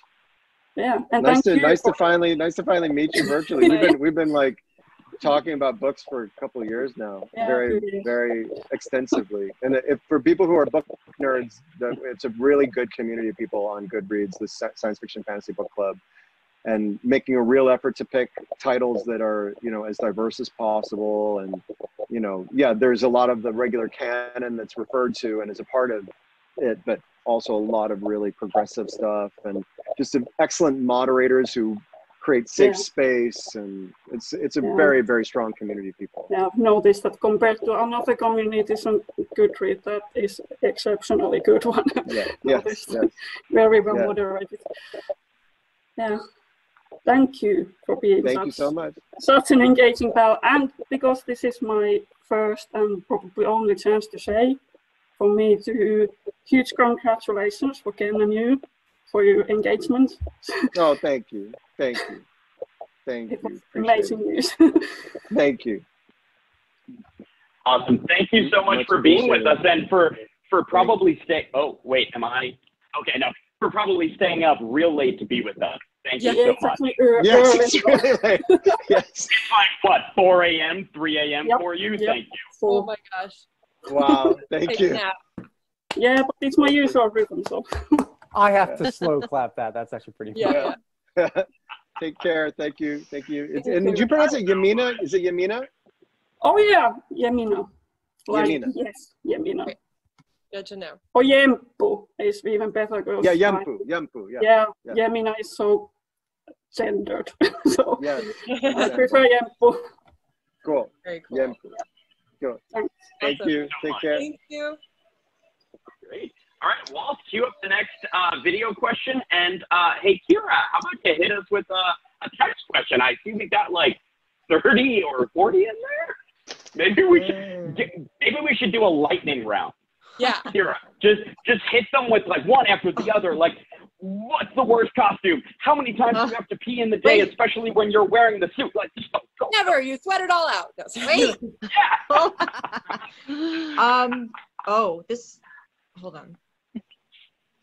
There's a lot of yas and I know. LOL. Like, honestly, the first I question can I say- saw was actually about me, so I was like, nope, not gonna I can say ask something that about one. peeing. I can say something about peeing that people might find funny is that because on film sets, everybody's on walkie-talkie, so they have codes for like various things. So when an actor leaves set, when an actor does anything, there's somebody on a walkie-talkie going, they're over by Video Village. They're always telling each other so they know where we are. So when you go pee, the code is 10-1.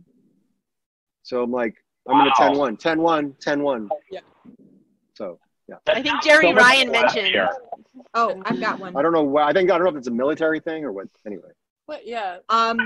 This should be a quick answer. This is from Krista. She asks, who in the cast is most likely to break or laugh in a scene first and cause others to laugh? Wow. Who would you say? Well, I have my like Mary Wiseman. Yeah. Mary Wiseman, probably, I guess. Feel free to throw anyone under the bus. We're all friends here. We won't tell. I would say on the Klingon side, is that I'm particularly during Point of Light in the second season, Ken and Shazad just made it their life goal to make me laugh. Like, and just were so obnoxious in the best way. And particularly Ken is Colshaw, who was like creepy Santa. Like, he'd go up and be like, "What do you want for Christmas, little boy?" And and James McKinnon, I'm not supposed to move my mouth at all because it's just like, unless I'm in the scene, I should not be moving, basically. And so I would have to do this thing where I would just be like moving around, not laughing, while they're just being complete goofballs. Because even with the Colshaw mask, it's less nuanced, so like he could get away with more of that stuff. And so on the Klingon side of things, that was definitely my experience. But I cannot. I'm not sure about on the Federation side of things. So I will believe. I think it's Wiseman. Yeah. She will certainly be the first to goof off, goof off / break, probably. Yeah, but she's also, I don't mean to say, like, she's also very serious actress and like hardworking and great ethic, you know. But she's got the goofy side for sure. Yeah, she enjoys it. Yes. And it clearly does not mess with her timing, because she has the best, like, just precision timing in scenes. Like, wow, she can begin a scene and end a scene, and it is all about the beginning and the end there. She's amazing. I had a wonderful conversation with her backstage at Star Trek Las Vegas. When you were talking earlier about diversity, one of the things that I hadn't really seen much of in Star Trek was body diversity. And seeing Mary being a curvy, tall lady, such as myself, was very nice and refreshing. And I had done a photo shoot for a really cool company called Valente Design, and they designed Starfleet jackets. And I was their Tilly body type. And I got a whole bunch of super fun people on Twitter telling me I was too fat for Starfleet. And I mentioned it to Mary backstage, and I said, she goes, "You know what? I'm too fat for Starfleet, but I'm in Starfleet." Yes. and I was like, I felt for her, because obviously she's gotten a lot of that too. But it's meaningful to see someone who represents, not just one, like all the ladies of the first like 4 or 5 series are very petite and very slender, and it's not a very big difference. So it's very nice to see that, and she's great. So I just have to join in the Mary is awesome chorus. I concur. And I'm talking about Wiseman, but it's a great name overall. I definitely support that. Yes. But that has been something that, yeah, I mean, celebrating too, yeah, being tall and curvy is just something that has not been seen as much. And I think that it's really important that that is seen and celebrated. And like, and I know we talked about this too, Amy, just like with our beloved Gwendolyn Christie, like that my girl, owning their size, because I think there's a limitation put on women to diminish in whatever form, whether they're tall or like this idea of just like a diminishment of energy. So I say for me, I happen to be tall, but I have a big energy. And so it's just like, if that can be, you know, that's the message, is like everyone's energies should not be withheld or made fun of because they're enthusiastic. Yes. I think for you, it's been a huge benefit because you have that presence that you need as a Klingon woman, and I think that's, you know, and having met some of the other actresses who had played Klingon women, it's, you know, I'm always taller when I meet people that I admire. I'm always much taller, and then to meet you, I was like, I have to look up a little bit. It's quite nice. Yeah, totally. You know me, I love my big boots. I wear my like 5-inch boots all the time because they're awesome. And if, well, we won't go on the whole tall tirade, but I will say that I'm tired about boots.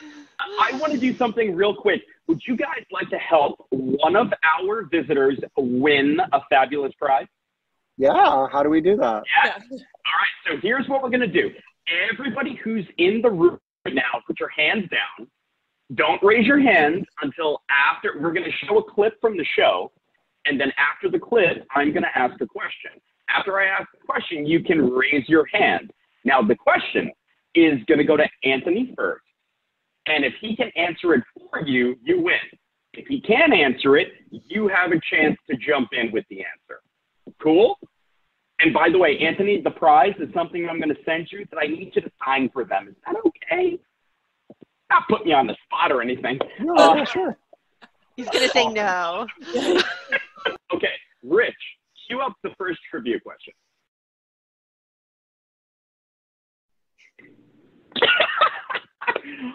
Again, with Mary and the closing of a scene. Brilliant, genius. Also, for anyone who doesn't know, the first time the term gay was ever uttered on Star Trek. It had never been said before. Wow. Yeah. Yeah. Okay, so here's the question. Now, Walt, you're going to have to be the one to choose who the person is. Let's see who you're playing for, Anthony. I'm going to channel my inner game show host here. Who are you playing for? Walt, who is he playing for? Okay, so let's, it's going up and down, up and down. They keep on putting their hands up, then they keep on putting their hands down. Hey, buddy, it's up to you. All right, so Mariah Gossett. Oh, Mariah Gossett. Mariah Gossett from the podcast. So I will promote Mariah. Have you listened or watched the podcast? There's one of the Star Trek Discovery podcasts. Mariah's on that podcast. Hi, Mariah. Hey. Hi. That's awesome. Oh, fantastic. All right, well. You're very quiet. Oh, I can turn up my mic. I have that ability as a podcaster. How's that? That's a little better, yeah. Better? Okay. That's awesome. Well, Anthony, now that you know who it is, you're really on the spot. I really want it to work. I want this to happen. Okay, so who was Dr. Culber actually looking for when he entered the scene? Cornwell. Admiral Cornwell. There you go. See how easy this is? Jason Space wants everyone to be happy. So, yes. Yay! Yeah. Everyone in the room do this. Thank you. Can I say something about that scene? Michelle Yeoh is an amazing human being. I was such a super fan before she got on the show. But until that point, I'd never acted in a scene. I'd never had dialogue exchange with her. So that was a particularly thrilling and meaningful day for me, that I got to have I got to play with her, play off of her. It was really, really, really special. She's such an amazing person, such a superstar. Talk about and using her platform and her superstardom to make a difference in the world. She's been doing that for years and years and years. She's just such a shining example what it means to be a superstar and use your power for good. So I just want to say that. That's awesome. Don't, yeah. Don't be so binary. I yeah. Don't be so binary. There it is. Yeah. Yeah. That's incredible. Yeah, and again, that scene meant so much to all of us who were watching. The first time we were called by name, it just, I mean, for me, I did a double take. I was like, hang on, wait, why is that hitting my ear wrong? Oh, because it's coming out of Star Trek. It's never come out of Star Trek before. Yeah. Yeah. Wow, you just keep blazing trails, man. Blazing trails. Kind of amazing. Thank you. Well, congratulations. I am going to send us a message. We're going to get your mailing address, and we're going to send you a really, really cool Stamets Gaze in Space canvas, which I've been working on. Oh, cool. You're in Austin, right? Yeah, I'm in Austin, Texas. Yeah, I just was part of a big movement, a Twitter campaign we raised over $1 million for Texas to turn Texas blue. So oh yes, we're sending energy that way. Mm-hmm. Sending energy to Texas. Please turn this petri dish of a state blue. I'd really try it and stay safe down there. Thank you. Let me just say that I think that Anthony's memory is like fascinating. How he knows all his fans, where they all live. Oh, you know, his book club with him. It's just it's really like, oh yeah, I know you and you and you and you. Yeah. Good it's actually really like fascinating. So thank you. Say hi to the gang. Say hi to the podcast gang for me. I will. Thank you so much. We appreciate you and your patronage. My pleasure. Thank you so much, Mariah. Yeah, awesome. Yay. Cool. Do we have another video question queued up? Great. Hit it. And then we're coming back with a trivia question for Mary. So Mary, get ready, because you know I wasn't going to leave you out. I'm a little nervous, but it'll be great. Wait, we're going to, no, wait, fake. No, wait. No, not yet. Rich, not yet. Oh my God, we're all I'm gonna being research. destroyed here. You guys are Rich is in so much trouble tonight. I saw some D7s. I love that you can not only identify that, but the fact that you probably know exactly what I'm going to ask you, just based on knowing the entry to the scene. I'm not sure. These sort of like question things are actually where I get the most nervous, like because I'm just convinced I'm gonna. So it's gonna be great. It's gonna be great. It won't. And you know what? Since Rich already messed it up, but because we love him and it's amazing, we're gonna go with it. Rich, play that scene. Let's go for it. Okay.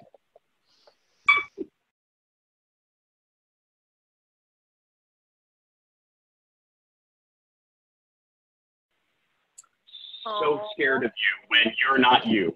When you're her, oh my God, like badass. Also, this feels like the right moment to bring up this. Yay! My good cardboard cutout. It's the comics, they base their drawings off of the different outfits and images from the show, so they did base that off of this final warrior woman outfit, which I really love. Huge shout out to the incredible Gersha Phillips. Yes. Okay. So you look so amazing. Someone on one of the Facebook posts about tonight, someone mentioned how amazing your costume is in the banner that I made with you guys for Gaze in Space for tonight. That particular one, they were like, oh my God, so great. I was like, yeah, she's fierce in fighting and fashion. Duh. Like, why do you think we love her so? Mother, she's our mother. Come on. You gotta do it. You gotta go hard or go home, as they say, or go to Crumley. Exactly. You cannot half-ass a Klingon. No. But that, I will say, every outfit I had in the second season was incredible. But I think that one, just because it was that warrior woman archetype. There was a TNG element, like Klingons that, there was just the whole setting felt like this great kind of meeting of worlds, and every experience. I mean, I can't celebrate Gersha enough and her entire incredible team, but they took so much time to fit, like talking about body, like they made these couture dresses for my body type. And plus I had some prosthetic on top. Half the time they had to compensate for these prosthetic babies. But they did such a brilliant job of really making them so, you know, epic and beautiful and a badass. So just really grateful for that. But I think that one's maybe my favorite out of all of them. The black and red one's a close second. I mean, in the first season, it was very functional. It was, if I need to kill people, this is what I'm wearing. I'm going to kill them. Like, if I trip, I might take out their eye accidentally just on what I'm wearing. Yeah. But second season, it is the regal, I'm in charge, but I can still kick ass when I need to. Like, do not let any of this fool you. I'm ready. Yeah. And I think it's beautiful what they did, and you inhabit it so well that it's like, well, yeah, that's what you've been doing that. You know, like, yeah. Well, thank you. I loved wearing all of them very much. Did you get to keep any of them? Probably no, right? Although I honestly would wear some of them like on a carpet if I could. And like I would, that copper dress 100% with the cleavage. And I'd love to try it out without the prosthetic on. Like, I think it would be really fun to play with. Well, if it goes missing, we know what happened. I ratted myself out. Now I can't get away.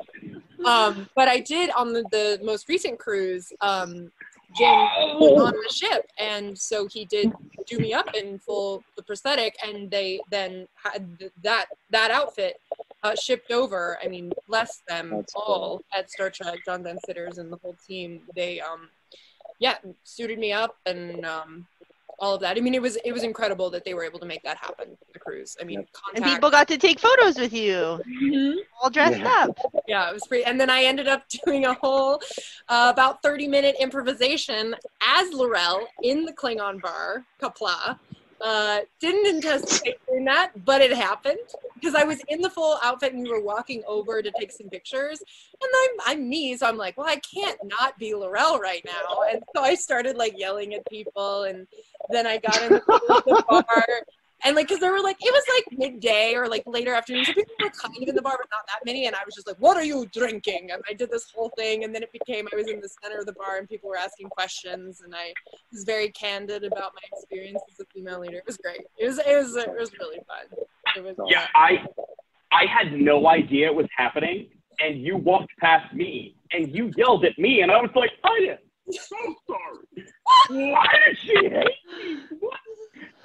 You looked so amazing, and you were the character. I mean, that's another thing that the cruise does so well. When you guys go into the full makeup, because like you say, they don't have that. They bring in the real makeup, the real artists, the real costumes. It is as though you're standing toe-to-toe with L'Rell, which, trust me, you don't want to do that. Just she's a teddy bear. She's a pushover. Softy on the inside. You just say that, Anthony, because you know when she 10-1. That's the only reason you say that. I will. This brings up but this brings up a memory of for the 4th episode. Anthony and Ken, his now fiance, came and visited the set when we were filming one of the final scenes between BONK and L'Rell. And so I'll remember that moment always, just because it was very like sweet. We were fully suited up, and we were in our. And we were like, hey, we're just doing the Klingon. Just Klingon. Hey Dan, are we gonna get to see Kira sing?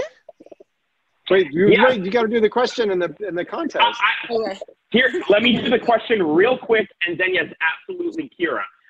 I'm just I have to get going. It's 10. You have to go. When we play Kira's thing, everybody just lower your volume a little. I don't know why our levels are so hot. My apologies. Okay, so question. Walt, you're going to pick somebody real fast, no equivocation. Who is it? Now, do it. The winner right now is Judd Matos. You will see a box probably pop up. You might have to unmute yourself. Let's go, let's go, let's go. All right, here we go. Now, Mary, I hope you can answer this question because at this point, I've forgotten what the question was. No. What does L'Rell proclaim she will wade her way through at the end of the scene? Through the remains of our enemies. Oh my God! Yes! Question mark? Question mark? Enemies. But yes, the ruin of our enemies. The ruin of our enemies. There we go. Well done. There we go. It was. Hey. Hey. I didn't mean to bring my baby into this, but this is my daughter Lisa. Hi. She's actually named after Kira Nerys. Oh, so, me too. Mary, you actually wished me a happy Father's Day thanks to my wife on Cameo, and you sang our Sons and Daughters from DS9, and my daughter, this tired little bouncy baby, was just bouncing up and down. Hi. Remember that? Oh my God. Yeah. Do you remember me, this crazy Klingon lady? No, this is adorable. Oh, she's really hi. But this tiny little girl has brought honor to this house. Oh yes, absolutely. I wanted to say say first off, thank you guys so much for this. This is just great to be able to do this. Thank you. As a half black, half Jewish Star Trek nerd who grew up with Star Trek, grew up with TNG and DS9 and everything all the way through. Star Trek's a part of my family. Yes, my daughter and my wife and my dad, when he was still around, loved Star Trek. So I was wondering, what's something that resonates with you guys, like Cisco in DS9? Yeah, Cisco in DS9 resonated with me. Just seeing Jake and his dad out there, and my dad raised me, so to see a dad out there in space raising his kid, and that, I don't go to religion when I want something to feed my soul. I go to Star Trek. So like, what hits you guys? Like you guys have been watching, and now you're a part of this. I mean, Anthony, what's your go-to, thing? Or you just look at me and say, "That's right, I'm Paul Stamets, baby. What's up?" I always really responded to Spock and Data, especially, and then Odo and DS9. The outsiders, the people looking for a way to kind of like they're out, like I've always felt a little bit outsider myself to some degree, and so I identify with it. But also, they're the incredible work of the actors that brought those characters to life with such complexity, humanity, intelligence. So those are the things that I've always really keyed into. Yeah. Thank you. Yeah, sure. Also, awesome. I've made a bunch of rent-related jokes at your expense, but my wife got me turned on to rent when I first met her. So, oh, cool. You, for, sure. Yeah. Sure. She's so cute. You're just so present and awake. She's just, oh my gosh. Hi. That's awesome. She's been awake through this whole thing, wondering when Daddy was in an acid question, and now she's just like, I know all of you guys. Hi. Cool. I would say that I really love Deep Space Nine, and Kira and Dax were particularly resonant with me. I think I love Deep Space Nine too. I've got this. So I really I've been wanting to do a full rewatch, but I just think that they were so ahead of their time with those characters, and I don't want to always saying ahead of one's time. What does that mean? But they were of the time and pushing the time and doing all the good stuff. But I really am a huge fan of Nana and Terry as well, and I just love what they got to do with those characters. And Yeah. Thank you guys for taking the time. Thank you for getting to let me ask some. I guess thank you for letting my daughter make her very first Star Trek Jason Space Zoom call with everybody. You all wait by the nice people, sweetie. Nice to meet you. What does Judd win? Do I win something? Judd, don't leave. I'm not gonna I'm not gonna like push you out. Stay because Dan wants to ask a question. So look, this is okay. First off, Walt, you have to get the info so we can send him the prize. Okay. What am I doing? Okay. But Judd, thank you so much for being with us, for sticking with us, and oh my God, you have such a beautiful child. Like, yeah, wow. I know. She's gonna charm everybody's pants off, and she's gonna be the biggest nerd. And I swear to you, true story. Shortly before she was born, what does she do? Like after she was born, she does that as a baby, and I'm like, oh, we picked the right name for this kid. Awesome. Yeah. Destined Nice for to meet greatness. you. Nice Thank to you meet you so both. much, Judd. Yeah. Say bye bye. Say bye bye. Bye. Bye. Bye. Oh my God, Rich, we need to have babies. We have to have babies, Rich. I'm not gonna lose my figure, so get ready. So yeah, this is a great time to have that discussion, Dave. All right. Here we go. I have a quick Play the question. next I have a quick question before Anthony leaves. Anthony, are you coronavirus wedding planning with Ken? Well, yes and no. It's on hold. So yeah. It'll be awesome and fabulous. Don't worry. Yes. Yes. When it's safe to do so, yes. Awesome. Don't go anywhere, Anthony. Play Kira right now.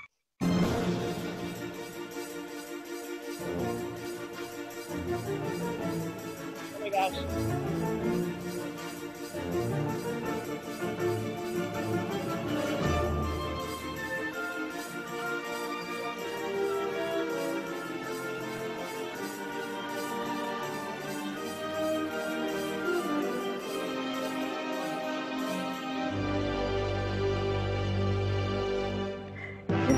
New Trek, there's new Trek on TV, new Trek for all of us to see. New Trek, it started with Discovery, it's seasons 2, now season 3, it's blowing up. New Trek. New Trek, Discovery is bold. New Trek, and new tech to behold. New Trek, the ship is filled with scientists, explorers, no one seeing Lorca's horrors, what's impossibly in store for us. New Trek. This new Trek isn't like the old, how did they make this happen? We follow the first officer and not the starship's captain.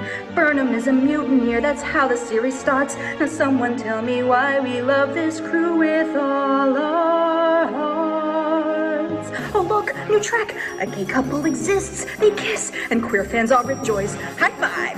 Culber is a doctor and his partner Stamets hooked up to the spore drive. New Trek!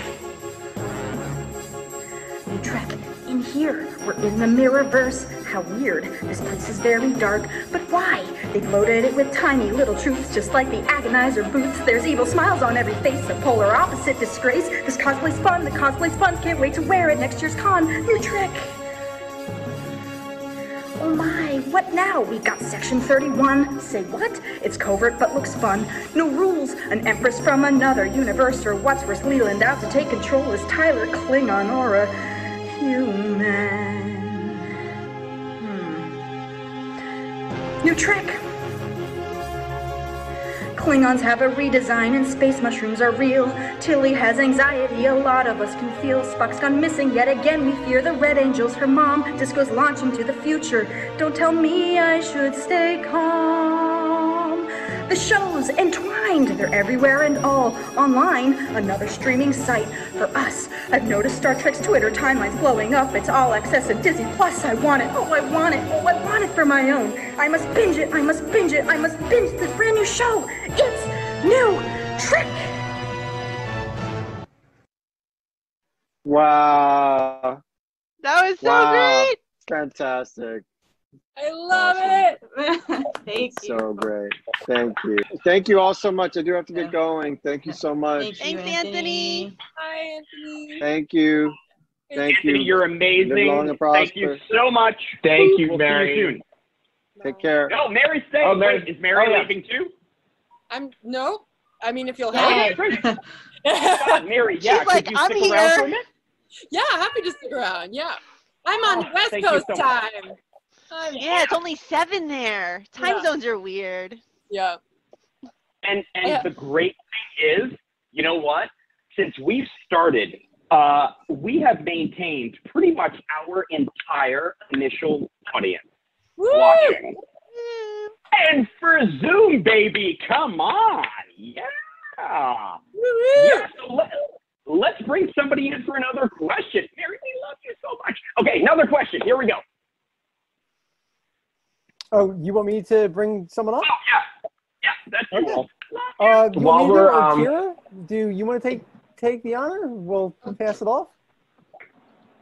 While they're bringing someone in, Mary, next time you and Dan are together, or next time if you're on the cruise or anything like that, you have to invite Dan to do improv with you, because every time he sees improv, he's just like, oh, I wish I could do that.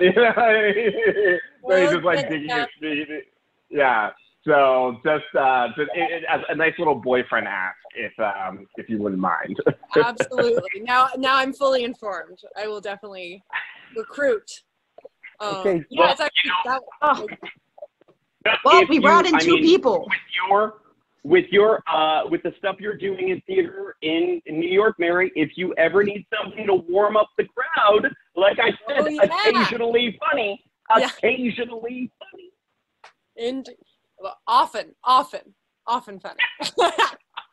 So I brought in what I thought was one person, and then No, I brought in Debbie because you asked me to bring someone in, and I said sure, and then you whole party now. Oh man. Okay. Well, you know, I brought in Debbie because I know Debbie. Okay. Only because they jump around a lot, so there's times when I go to click on it and it just like moves down. I go, oh no! But all right, cool. Okay, so at least we got it figured out. Hi, Debbie. Hi, Dan. Miss you out here in the West Coast. Hi, Debbie.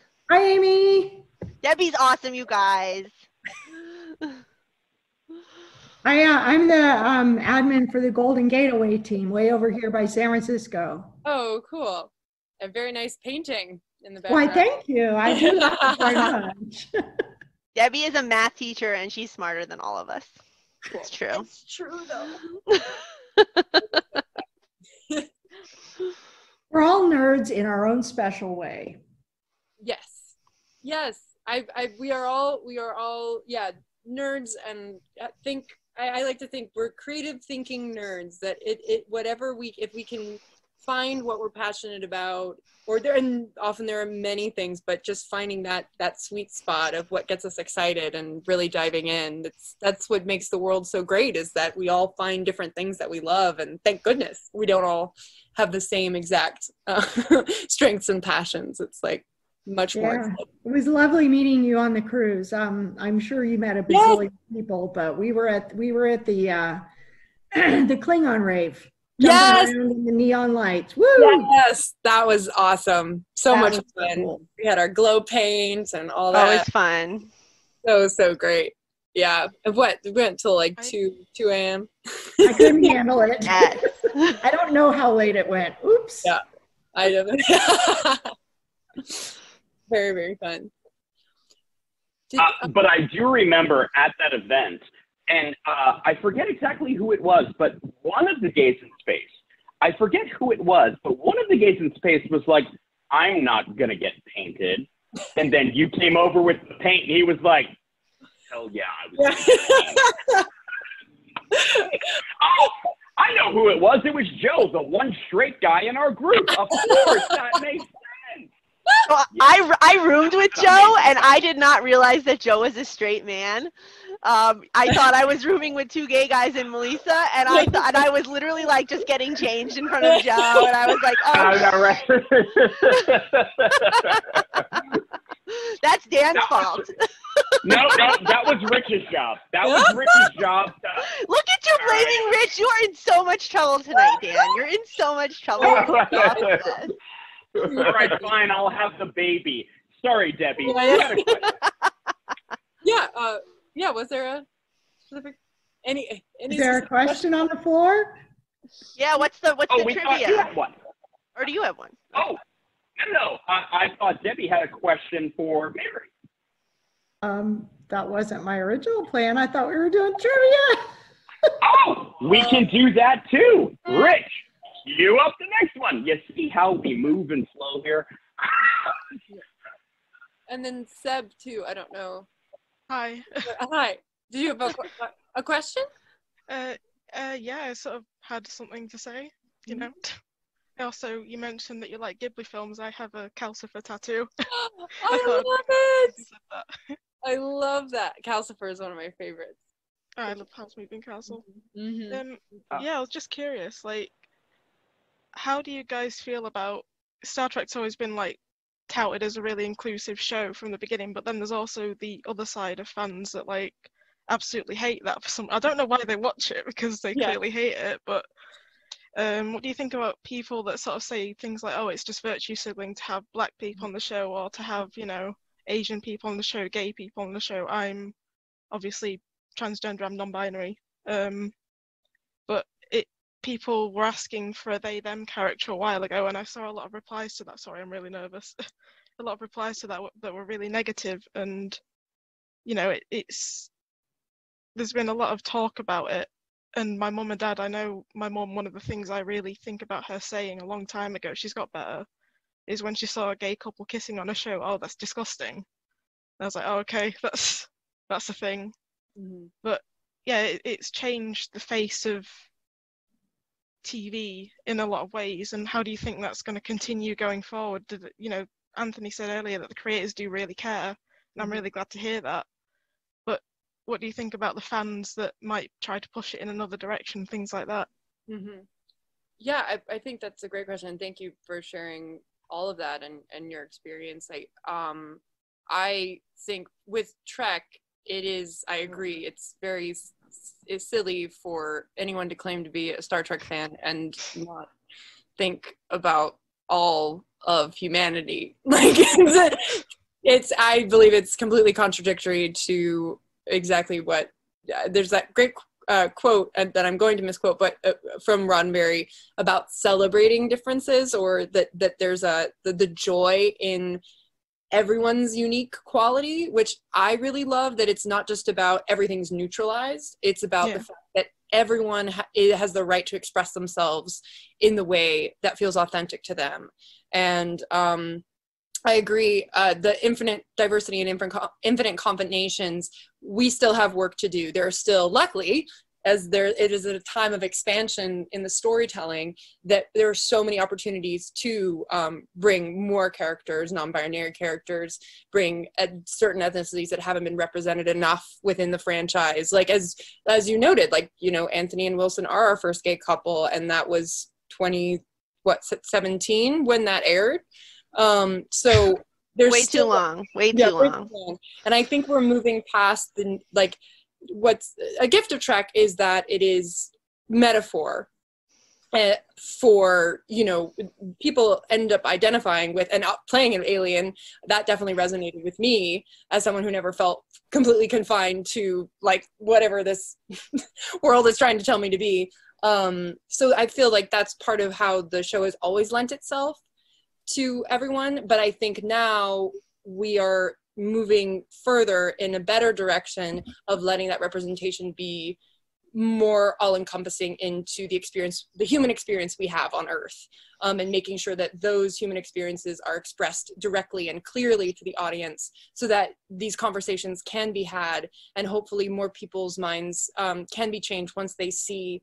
I know if Anthony were here, he would speak to the toothbrushing scene, about how he and Wilson appreciated that so much because it was about the normalcy of it. And that's something that Shonda Rhimes uses the word normalization, like even not using the word diversify, but to normalize, which is saying that this is the normal world. This is our human experience. It's not about, oh, we're doing this because it's a one-time unique thing. It's like these are who people are.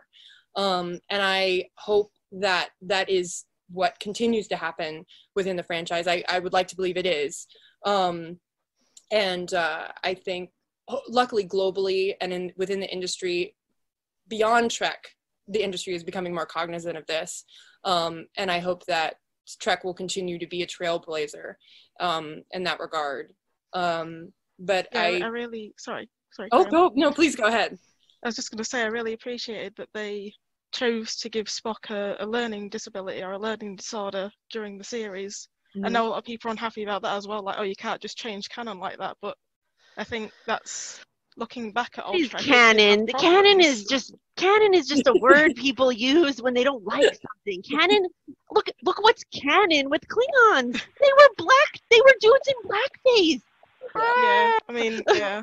And so it's like, there's no canon. But also, how would we have known that Spock was dyslexic? Like, it is entirely possible that he was. It is also entirely possible that he had a foster sister named Michael Burnham, who we now can never speak of again for the betterment of all sentient civilizations. It makes sense.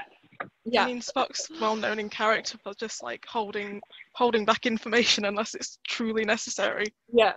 Oh my God! Who has a brother and a princess? Like, you know, stepmother. Like, yes, crazy. That's right, Seth. Absolutely. Exactly. And I do agree about and how that is part of how he was able to be more in tune with the Red Angel, and like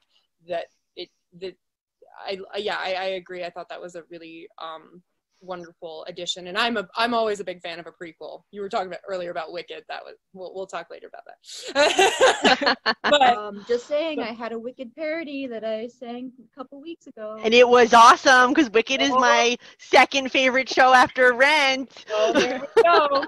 We're definitely all gonna have to talk about that. It was called The Captain and I. It's really good, Mary. You have to see it. You have to see it. I definitely. Not too late. Can I throw down a question?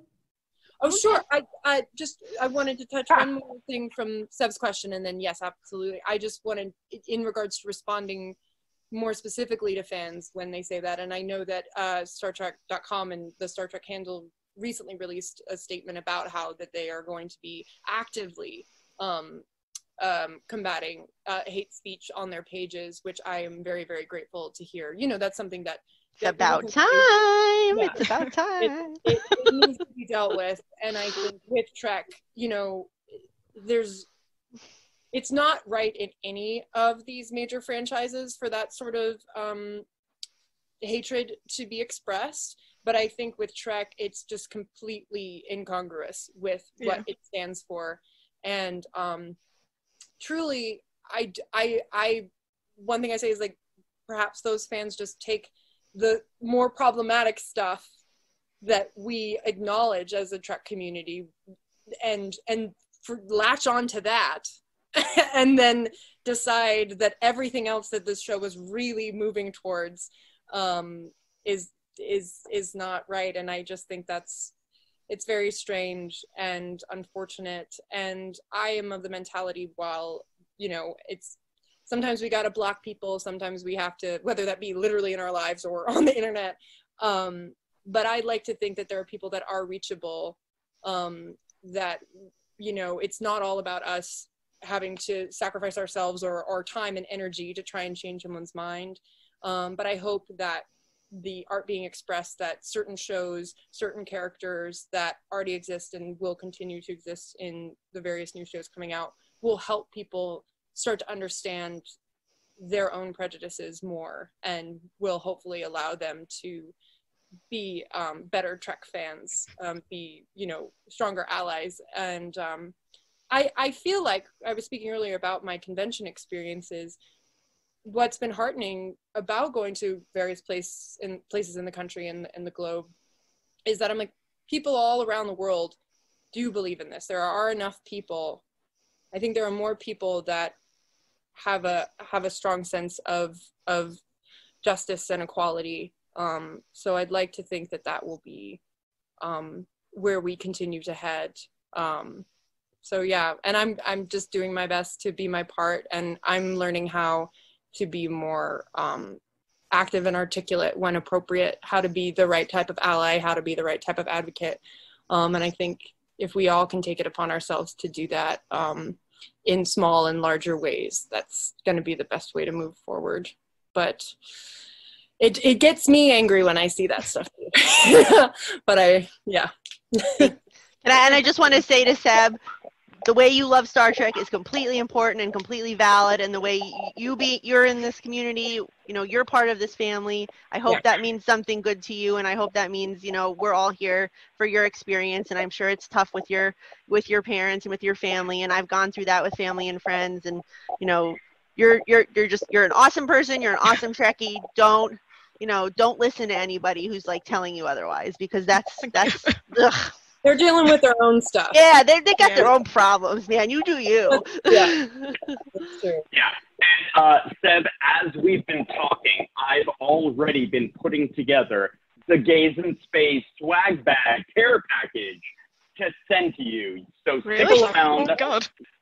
Oh my God. Like, listen, talk to me and tell me you're one of the true believers, and I will give you this shirt because that's why I do this. Like, I do this so that, yes, of course, I love chatting with Mary. Mary's amazing. She's a beautiful person. And oh my God, looks so great on Zoom.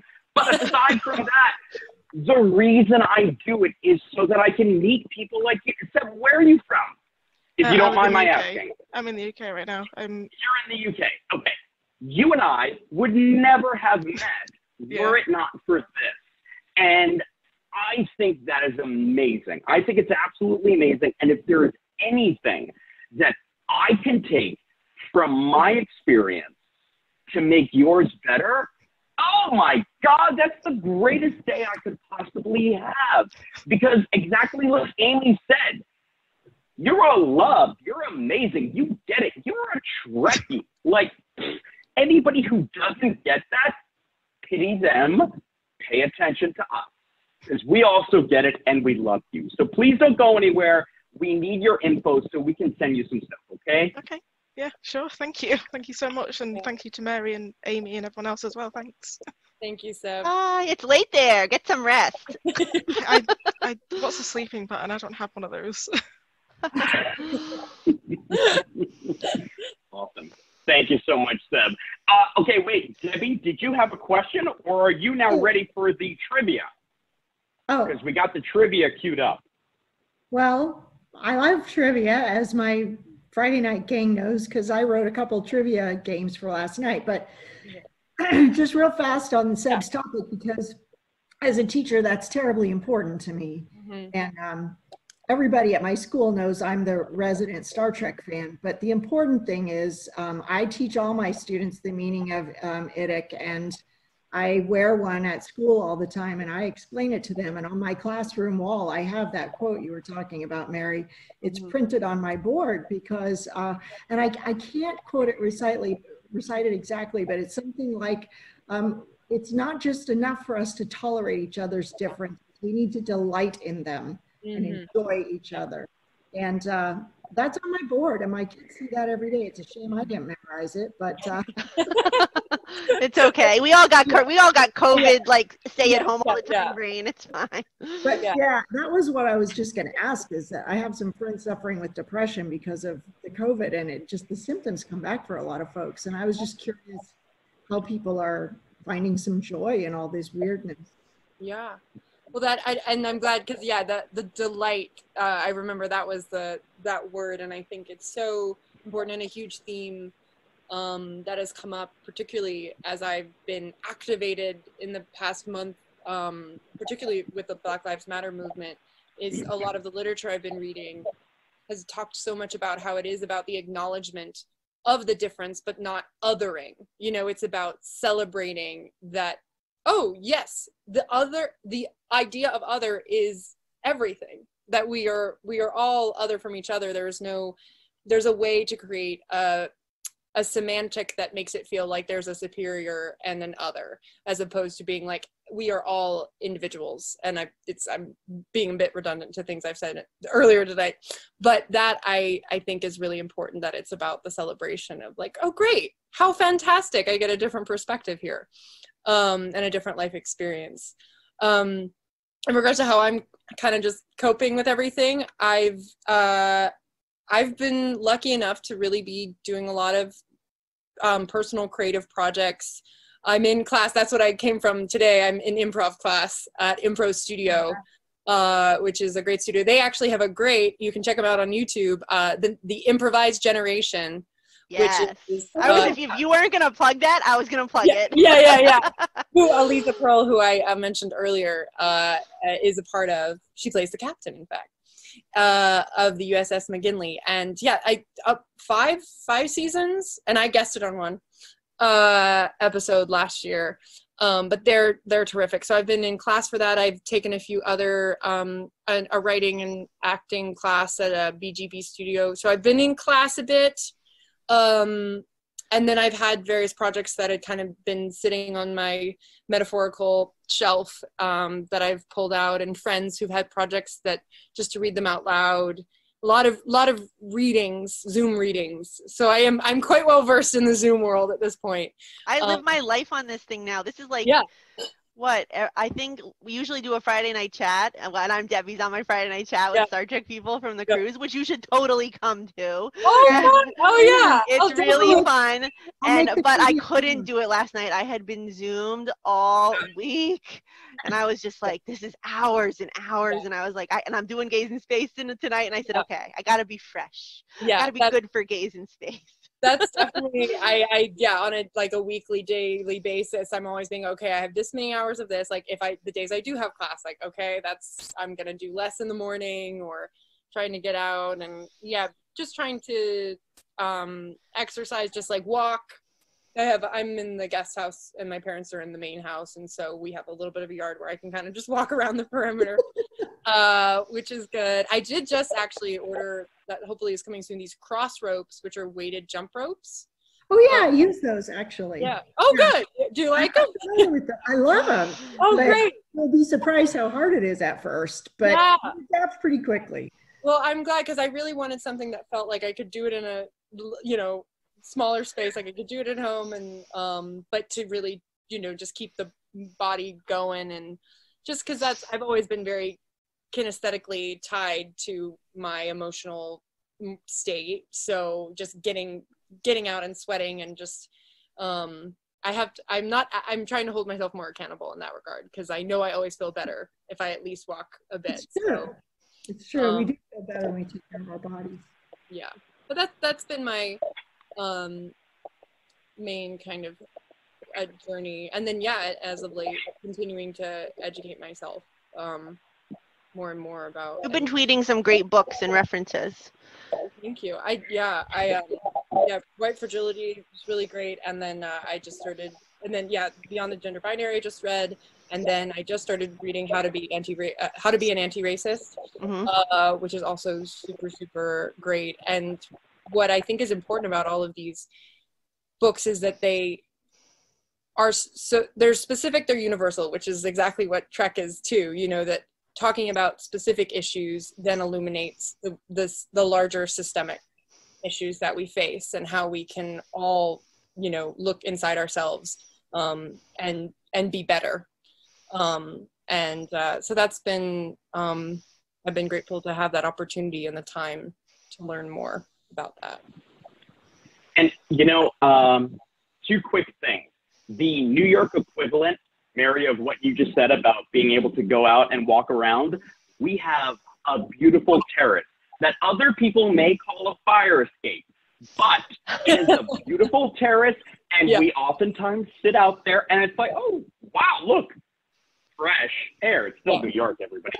Fresh air. The other thing I wanted to say, going back to what you were talking about earlier about talking to people who think they're Star Trek fans but don't quite get it. The third event Gays in Space took place in San Francisco, and we did a party, And it was great. Everybody had fun. It was wonderful. Cool. It was when we premiered the Rainbow Tribble. It was the first time I love my Rainbow anyone Tribble. in the world had seen the Rainbow Tribble. This great weekend, and it was wonderful. So we did our party on Saturday night. On Sunday afternoon, in the dealer's room, a woman approached me and said, "Aren't you Dan?" I was like, "Oh, yeah, I'm Dan. I'm Dan Deavy. What's up?" I can see you saying that. I kind of did. But I said, "Yeah, hey, how are you?" You know, and she said, "You know what? I'm a little embarrassed." And I said, "Well, why?" She said, "I really wanted to come to your event last night, but I'm from the Midwest.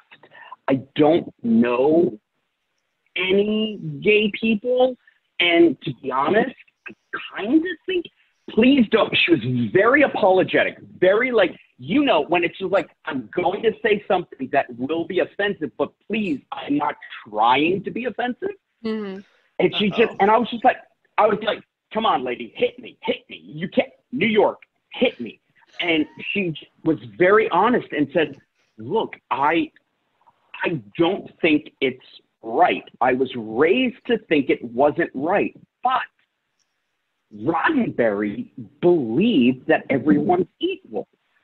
So, and that's, I believe in Roddenberry. I believe in Star Trek, but I couldn't get myself to come to your event because I thought I wouldn't be accepted, or maybe it is really wrong." And she and I had a half an hour conversation in the center of the dealer's room, and it to this day is one of the proudest moments I have had working with Gays in Space, because when she and I parted, her mind was changed. Mm-hmm. We had the talk where it was like, "Well, what do you think a gay guy is? What do you think a gay guy does? Like, I can't dance? Oh, already your theory is blown to hell." Like, we're people. We're normal people. Like, and we had that connection. And I swear to God, the fact that I changed one mind, I mean, Mary, you have changed a million, I'm sure, but for me to change one in that moment meant so, I mean, that's one of the reasons Gays in Space still exists. Mm-hmm. Because we can do that. Because I really feel that if someone is a Star Trek fan, it's in there. It's in there. You just got to get to it. Yeah. That is a great story, and I agree. I hope that I hope and believe that that's what's more likely to be true for most fans that are conflicted. And hopefully that I do believe that art can affect change, and that these stories can affect change, and so that seed can be planted however deep, and it just takes the right watering and discussion. That's awesome. That's great to hear that very specific story. Yeah, that's one that I will never ever forget. And the fact that you're a part of creating those stories, like, it's incredible. It really is. And, you know, like, thank goodness it's someone like you who's cast in this role. If somebody who didn't give a crap was cast as L'Rell, what a loss. Can you give a crap? I'm serious. Can you really not give a crap after you're a cast in Star Trek and after you see all the response of the fans? Because I feel like either the Star Trek fans are blessed with actors who are lovely people. I would say 95% of everyone that I have interacted with as an actor, and I've interacted with pretty much everybody at this point, is freaking fantastic. And it's like, you know, what comes first, the fantastic person being on Star Trek, or, you know, were their minds and hearts changed by some of the things that they've heard in this? I mean, look at the Next Gen cast. They've been getting stories at cons for, you know, 35 plus years, and it's it's very moving. And just working with Kate and seeing how many we're sitting at her table, she's signing books. She goes, "Why does everyone cry to me when they come up?" And I'm like, "It's because you've moved them." Like, you know, and she gets that on some level, but it's so like there's so much emotion all the time that I think it's, you know, it changes a person. Even just being such, you know, peripherally involved, you know, it changes you. And, you know, I have a bleeding heart, so everyone comes up to me and says to me something and I'll be like, "Oh my God," I'll start crying. But, you know, your cast is, and I keep saying it, your cast is wonderful. And it's, I think it just, maybe the project just attracts a certain kind of person. Yeah, I mean, it's definitely that question. I can't help but also believe a bit in destiny. I mean, the amount of coincidences, or whatever you want to call them, with the cast, like, you know, we were talking about Mary Wiseman. We were in school together, literally in the same class at Juilliard. And Wilson and I were at our friend's wedding when I was 8. And, you know, and I too grew up loving Anthony and Rhett. And like, it just, the list goes on. And I think we did have moments of being like, how crazy that all of these synchronicities have led us to this moment. So I think there's an element of that. I certainly like to believe in the magic of it, and just my journey in being a part of the franchise in the first place, and then how much the character grew, like that all feels just very fortuitous. And then I think also, once you're a part of it, yes, there is a higher calling. Like it's the right people, but then we get activated to a new level. Like you do realize the impact, and it is very moving. I mean, I remember just even when I was initially announced that I was cast, the response I got on Twitter of just people saying welcome or whatever it was before even seeing anything. And then of course it's just grown more and more and more since the show has aired. And you just, certainly for me, it's, if you don't rise to the occasion, what are you doing? What better use of my time do I have than to rise to the occasion of this platform? Like, it's just, yeah. And I am going to put an absolute answer on the question. Mary was amazing before Star Trek, continues to be amazing with Star Trek, and will be even better in the future, because that's what amazing people do. I want to see you on Strange New Worlds. That would be very cool. We had a couple people in the comments asking about that. I want to see you on Strange New Worlds. Well, yeah, I would be super down. You just let them know.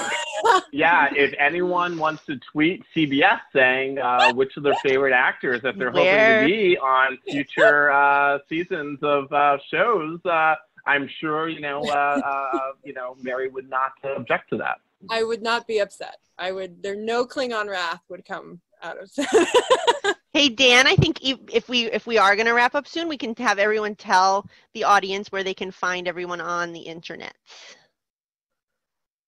Dan's not having a. Uh-oh. Got some AirPod.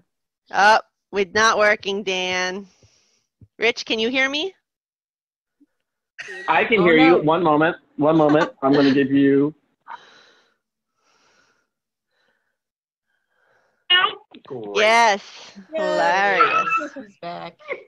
Oh, you know what? If you guys could see the look he just gave me, because he was like, "Yeah, Dan, these now." The tech guy, he shoulders the burden. But I'm sorry, Debbie. Oh, we have to show the question, right? Oh yes. Sure. We keep forgetting about the truth. There's no truth. It doesn't matter. We're just having a philosophical discussion. Okay. I came in late. Everybody keep talking. Oh, no. Now we're doing the trivia. Sorry. We're gonna do it. Oh my God. It's gonna be great. Okay.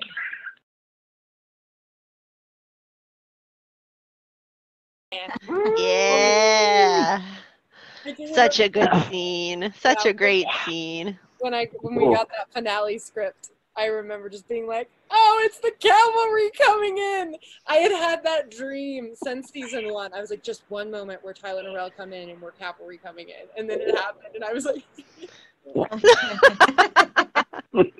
You're like, "Yes, I'm here to save all of you men." Yes. And by the way, you're welcome, but we're still not friends. Like, calm down. Yeah, yeah. I'm just saving your lives. Yeah, yeah. I don't know if this would be funny if this ends up being the question, but something that Dr. Daniel Martin, who is an awesome lover of Trek and many things, and I met through Bo Young Kim last year. Love her. I love her. She's amazing. But he pointed out to me, we were talking deep Klingon talks, that the Cleve ship in the premiere episode, or the two-part pilot, is this devastating sign of destruction, that it destroys, I forget the name of the Federation ship, but, you know, just kills Shenzhou? Not the ship, it's the one that the Admiral's in. Yes. But, you know, it's just one of the most terrifying moments because of the cloaking device, and you don't see it, and it's all of the reality of all these lives lost. And so to have it at the end that L'Rell comes in with this ship that was this sign of the enemy, and then he uses it to aid the Federation. And like, when he said that to me, I was like, oh, it's beautiful. I love it. It is beautiful. Right? And I think that is like, it's just like that articulates so much of L'Rell's journey, is like she uses what T'Kuvma was like using, but for a greater purpose and to be a better ally. So anyway. Wow. You know what, Mary? I wish that was going to be my question, because that is so more freaking insightful than mine. Wow. Yeah. Now that you're saying, yep. Yeah. But here's the question. The question is a little less a question and more of a, how do you say today is a good day to die in Klingon? That I can do. Thank God, because I couldn't prove you wrong, because I can't do it. So.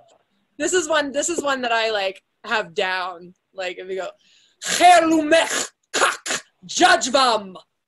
There we go. Oh, I have chills. Yeah. So good. Today is a good day to die. Yeah, that's also another fun fact is my commanding officer is played by Glenn Hetrick. No way. The makeup guy. The makeup guy? Yeah, the designer. Yeah. No kidding. Mm-hmm. That's awesome that he got into the makeup. Yeah, and he was so thrilled because he's a big Trekkie, and he was the whole time, and he was just like, oh my God, and he looks so badass and all this stuff, and he's like, oh my God, I'm a Klingon. Like, you know, like, I'm in the club. I'm in the club. He's like, oh, this is awesome. And I was like, I know, right? It's so fun to hear about these really badass looking dudes that like have these geek out moments. Oh, absolutely. And it's that's like most of like people wrong, because I can't do it. Yeah. So. This is one that I like have down. Like if you go, Herlumech kak judgevam. There we go. Oh, I have chills. Yeah. So good. Today is a good day to die. Yeah, that's also another fun fact is my commanding officer is played by Glenn Hetrick. No way. The makeup guy. The makeup guy? Yeah, the designer. Yeah. No kidding. Mm-hmm. That's awesome that he got into the makeup. Yeah, and he was so thrilled because he's a big Trekkie, and he was the whole time, and he was just like, oh my God, and he looks so badass and all this stuff, and he's like, oh my God, I'm a Klingon. Like, you know, like, I'm in the club. I'm in the club. He's like, oh, this is awesome. And I was like, I know, right? It's so fun to hear about these really badass looking dudes that like have these geek out moments. Oh, absolutely. And it's that's like most of like people's time on set. It's just like, oh my God, this is, and then we have to be like in the scene, and we're like, oh, this is so cool. Either that, or you're crying together in very tender human moments. Like, it's very true. You guys run the gamut. You run the gamut. We do. And it's also so interesting to me because Discovery, I think, is the first time the Klingons were actually scary. And I know TOS fans for the movies, like they got scarier in the movies than they were in the original series, but holy crap, I didn't know what I was looking at the first time I saw you guys. And the root of fear is uncertainty. Like I could not pin down what was where's the back of your head? I don't know. It seems to go on forever. And the embracing of the language to be so alien, made you guys more terrifying.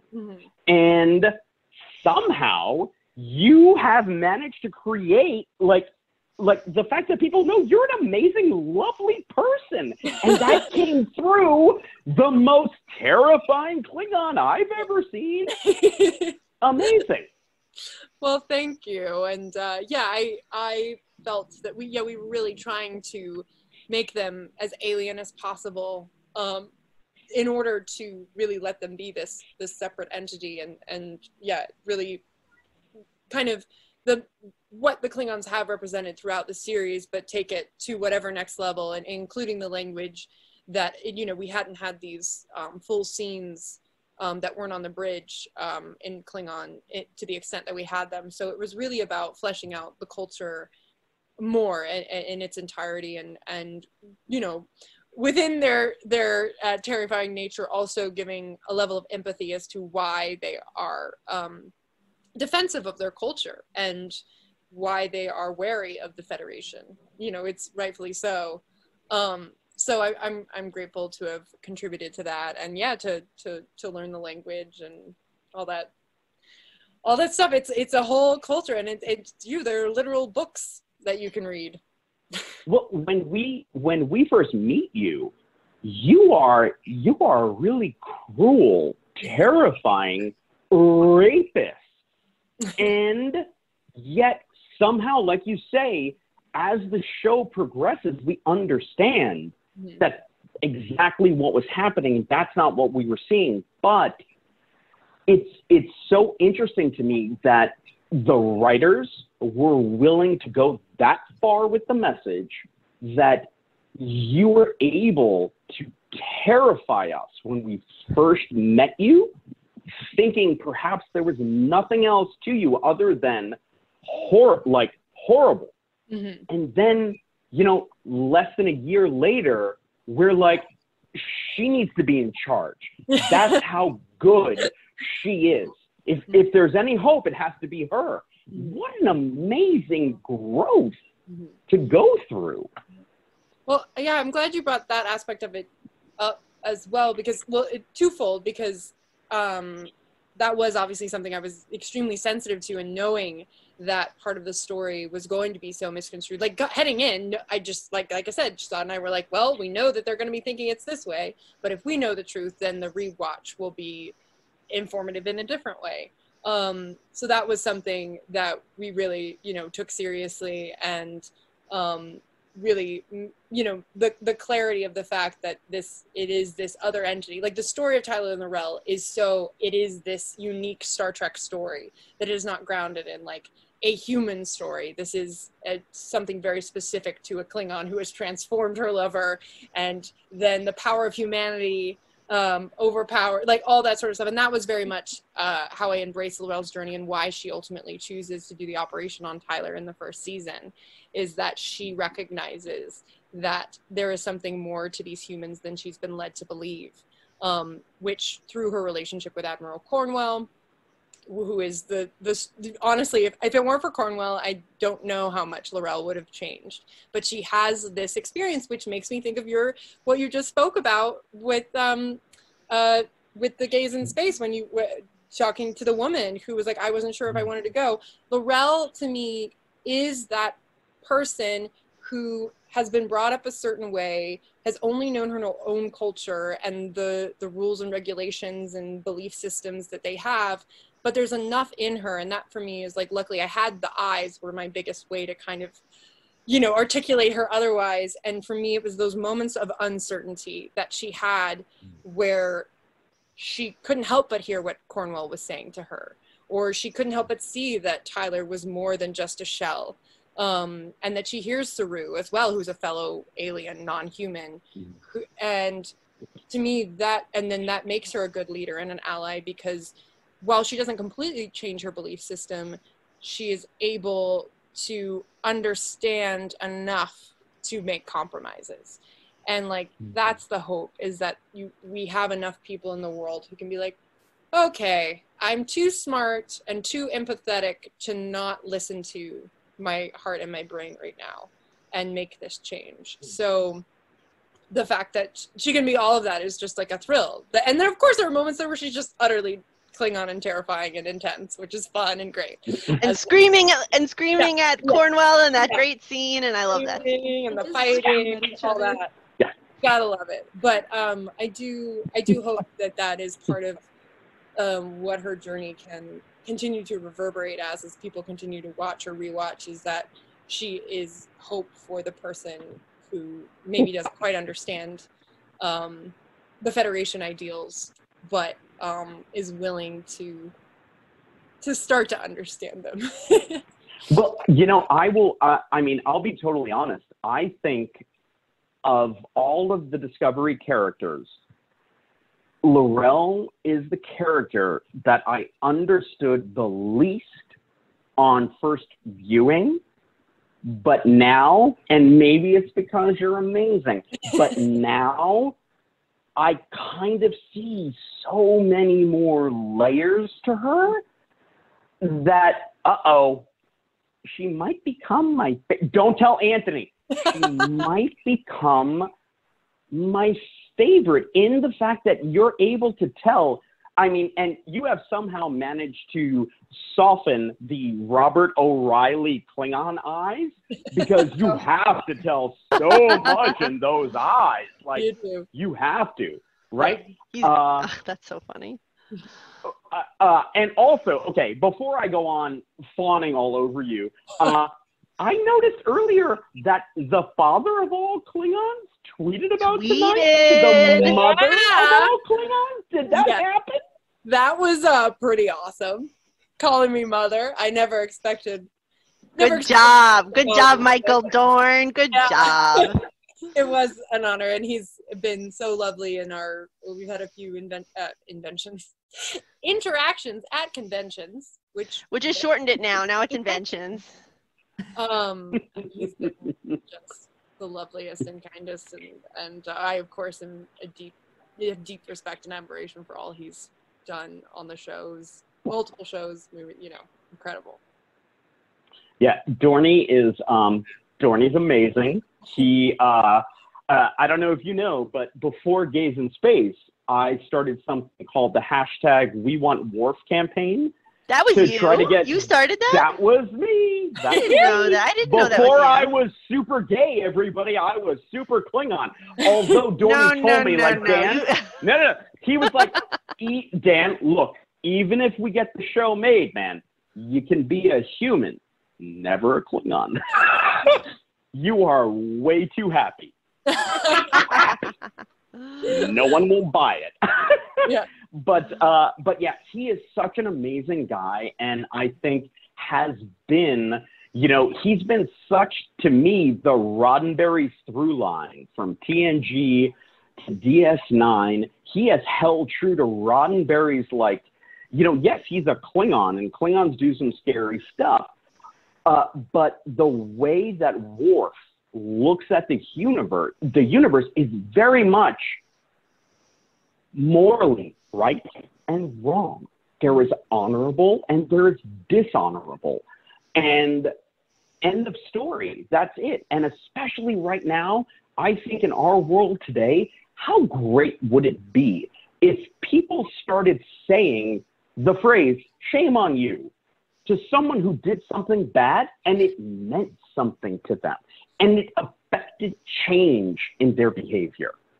That's Worf, baby. Sorry, I love Worf. Anyway, what were we about to do? Were we going to tell people where to find everybody online? Yeah, I guess. Yes. Oh my God, it is 11 o'clock, everybody. I'm sorry. Sorry. Yeah, and some people have to work in the morning, Dan. Oh man. Some people have to get suited up for sharks at like 7:30. That's exactly right, Amy. That's me. Holy moly. Does Mary know? Does Mary know where you work? No, I don't think she does. I You work work at the with New York shark? Aquarium. Yeah, I work at the New York Aquarium. I'm a shark biologist. That is very cool. But, so it's Kira's awesome. early rising in the mornings. And Oh man. my days off are in the middle of the weeks. I'm always working on weekends. Cool, cool. Awesome. Okay, so everybody, here's all the information. Follow us at Gays in Space, 3 A's and 3 A's. Please, please, please visit the charity that we partnered with tonight. It is at NQTTCN. Mary, am I right? Yes, I just sent it to someone in the chat before, so yes, that is correct. NQTTCN, yes, yes. They're amazing, and please support them in what they're doing. And already, everybody, thank you so much for being so generous with your donations for this. Like, when we do these events, we ask everyone to pay a minimum $1 to be here so that we can make sure that this environment is a safe one for everybody. We know who's here. Nobody's going to come in and cause some shenanigans. And if they do, that's why we have Walt. We have seen earlier, trigger, finger. He would have had them out of here. So that's why we require the $1. But you guys have been so generous that, like I said, in fact, I think it's up to $5.50 at this point that we're going to be able to give to them to help them, continue the good work that they do. So thank you all for that. Yeah, be awesome. Everybody be good to each other. And if you can, make somebody feel good about themselves. Make them smile. Tell them they're handsome. You could tell me that too. You never know. Like, it's going to go a long way. Mary, thank you so much for being you, for being awesome, and for loving us gays, because Mother, we love you. Mother loves you. It has been my absolute honor to be here. And I'm just so thrilled to support you guys and support this great foundation, and just to keep putting positivity into the world within Trek and beyond. And it's such a gift to be a part of this community. Yeah. What's your Twitter? What's your Twitter? I am Mary the Chief on Twitter. Isn't that the best? Right? That's the best, easiest I love it. Yeah, I'm very grateful for that one. But yes, on Twitter and Instagram, Mary the Chief. And as we in Klingon, you say thank you is katlo, which is only been said once by L'Rell to Voke in the dilithium scene when we're getting all flirty, because we don't usually say thank you, but when you're flirting, you might as well. But so I say katlo, all of you. It's just been a real thrill to be here. We love you so much. Thank you. And we will be asking you to do this again at some point. Just saying. Okay. And I just want to say thank you for having me as well, Dan. Thank you so much. Oh my God, Amy, you are amazing. Like, God, love you, love you. The whole reason that we know Kate Mulgrew is thanks to Amy. Well, I interviewed Kate a couple of times, but if you know Kate, she's like, you're okay during the interview. And then afterwards, she's like, I'm sorry, who are you? She meets so many people. Amy was like, no, it's Dan, the gay guy. You know him. I did not say the gay guy. Boom. Well, you should have. And then boom. And Amy was kind enough to put us in touch with Mary so that she could be here. So, yes, Amy, I got thank your you back. so much. You're welcome. And you can find me at Lightstar1013 on Twitter and Instagram. LIGHTSTAR1013. Awesome. And Kira, where can we find Kira? Oh, okay. You can find me on my Instagram By the way, Oh, okay. Well, go ahead. Sorry. You can find me on my Instagram at SharkTrek_1701. and on my Twitter at Sharkosaurus. That's shark_O_Saurus. This guy's about to say something, everybody. Get ready. Oh, yeah, I would say something, but you took away my mic for me. Sorry, I took away your moment. Huge thanks to the first gentleman of Gays in Space, Mr. Richard Hart. Walt, you're an excellent chief of security, my friend. Thank you. Yes. Debbie, great to see you. Huge thanks to everyone who was here. We love you so much, and we will see you again. I think I said thank you to Kira. Kira, did I say thank you? No, I didn't. There was hesitation, so you're right. Although Kira knows, Kira, how do I end every interaction you and I have? Be it in person or text. Tell everybody. What do I say? You're an amazing human being, and I love you. There it is. Yeah, they know. They know. Love you guys again. Thank you so much, and we'll see you again soon. Great. Thank you all. Bye. Thank you, guys.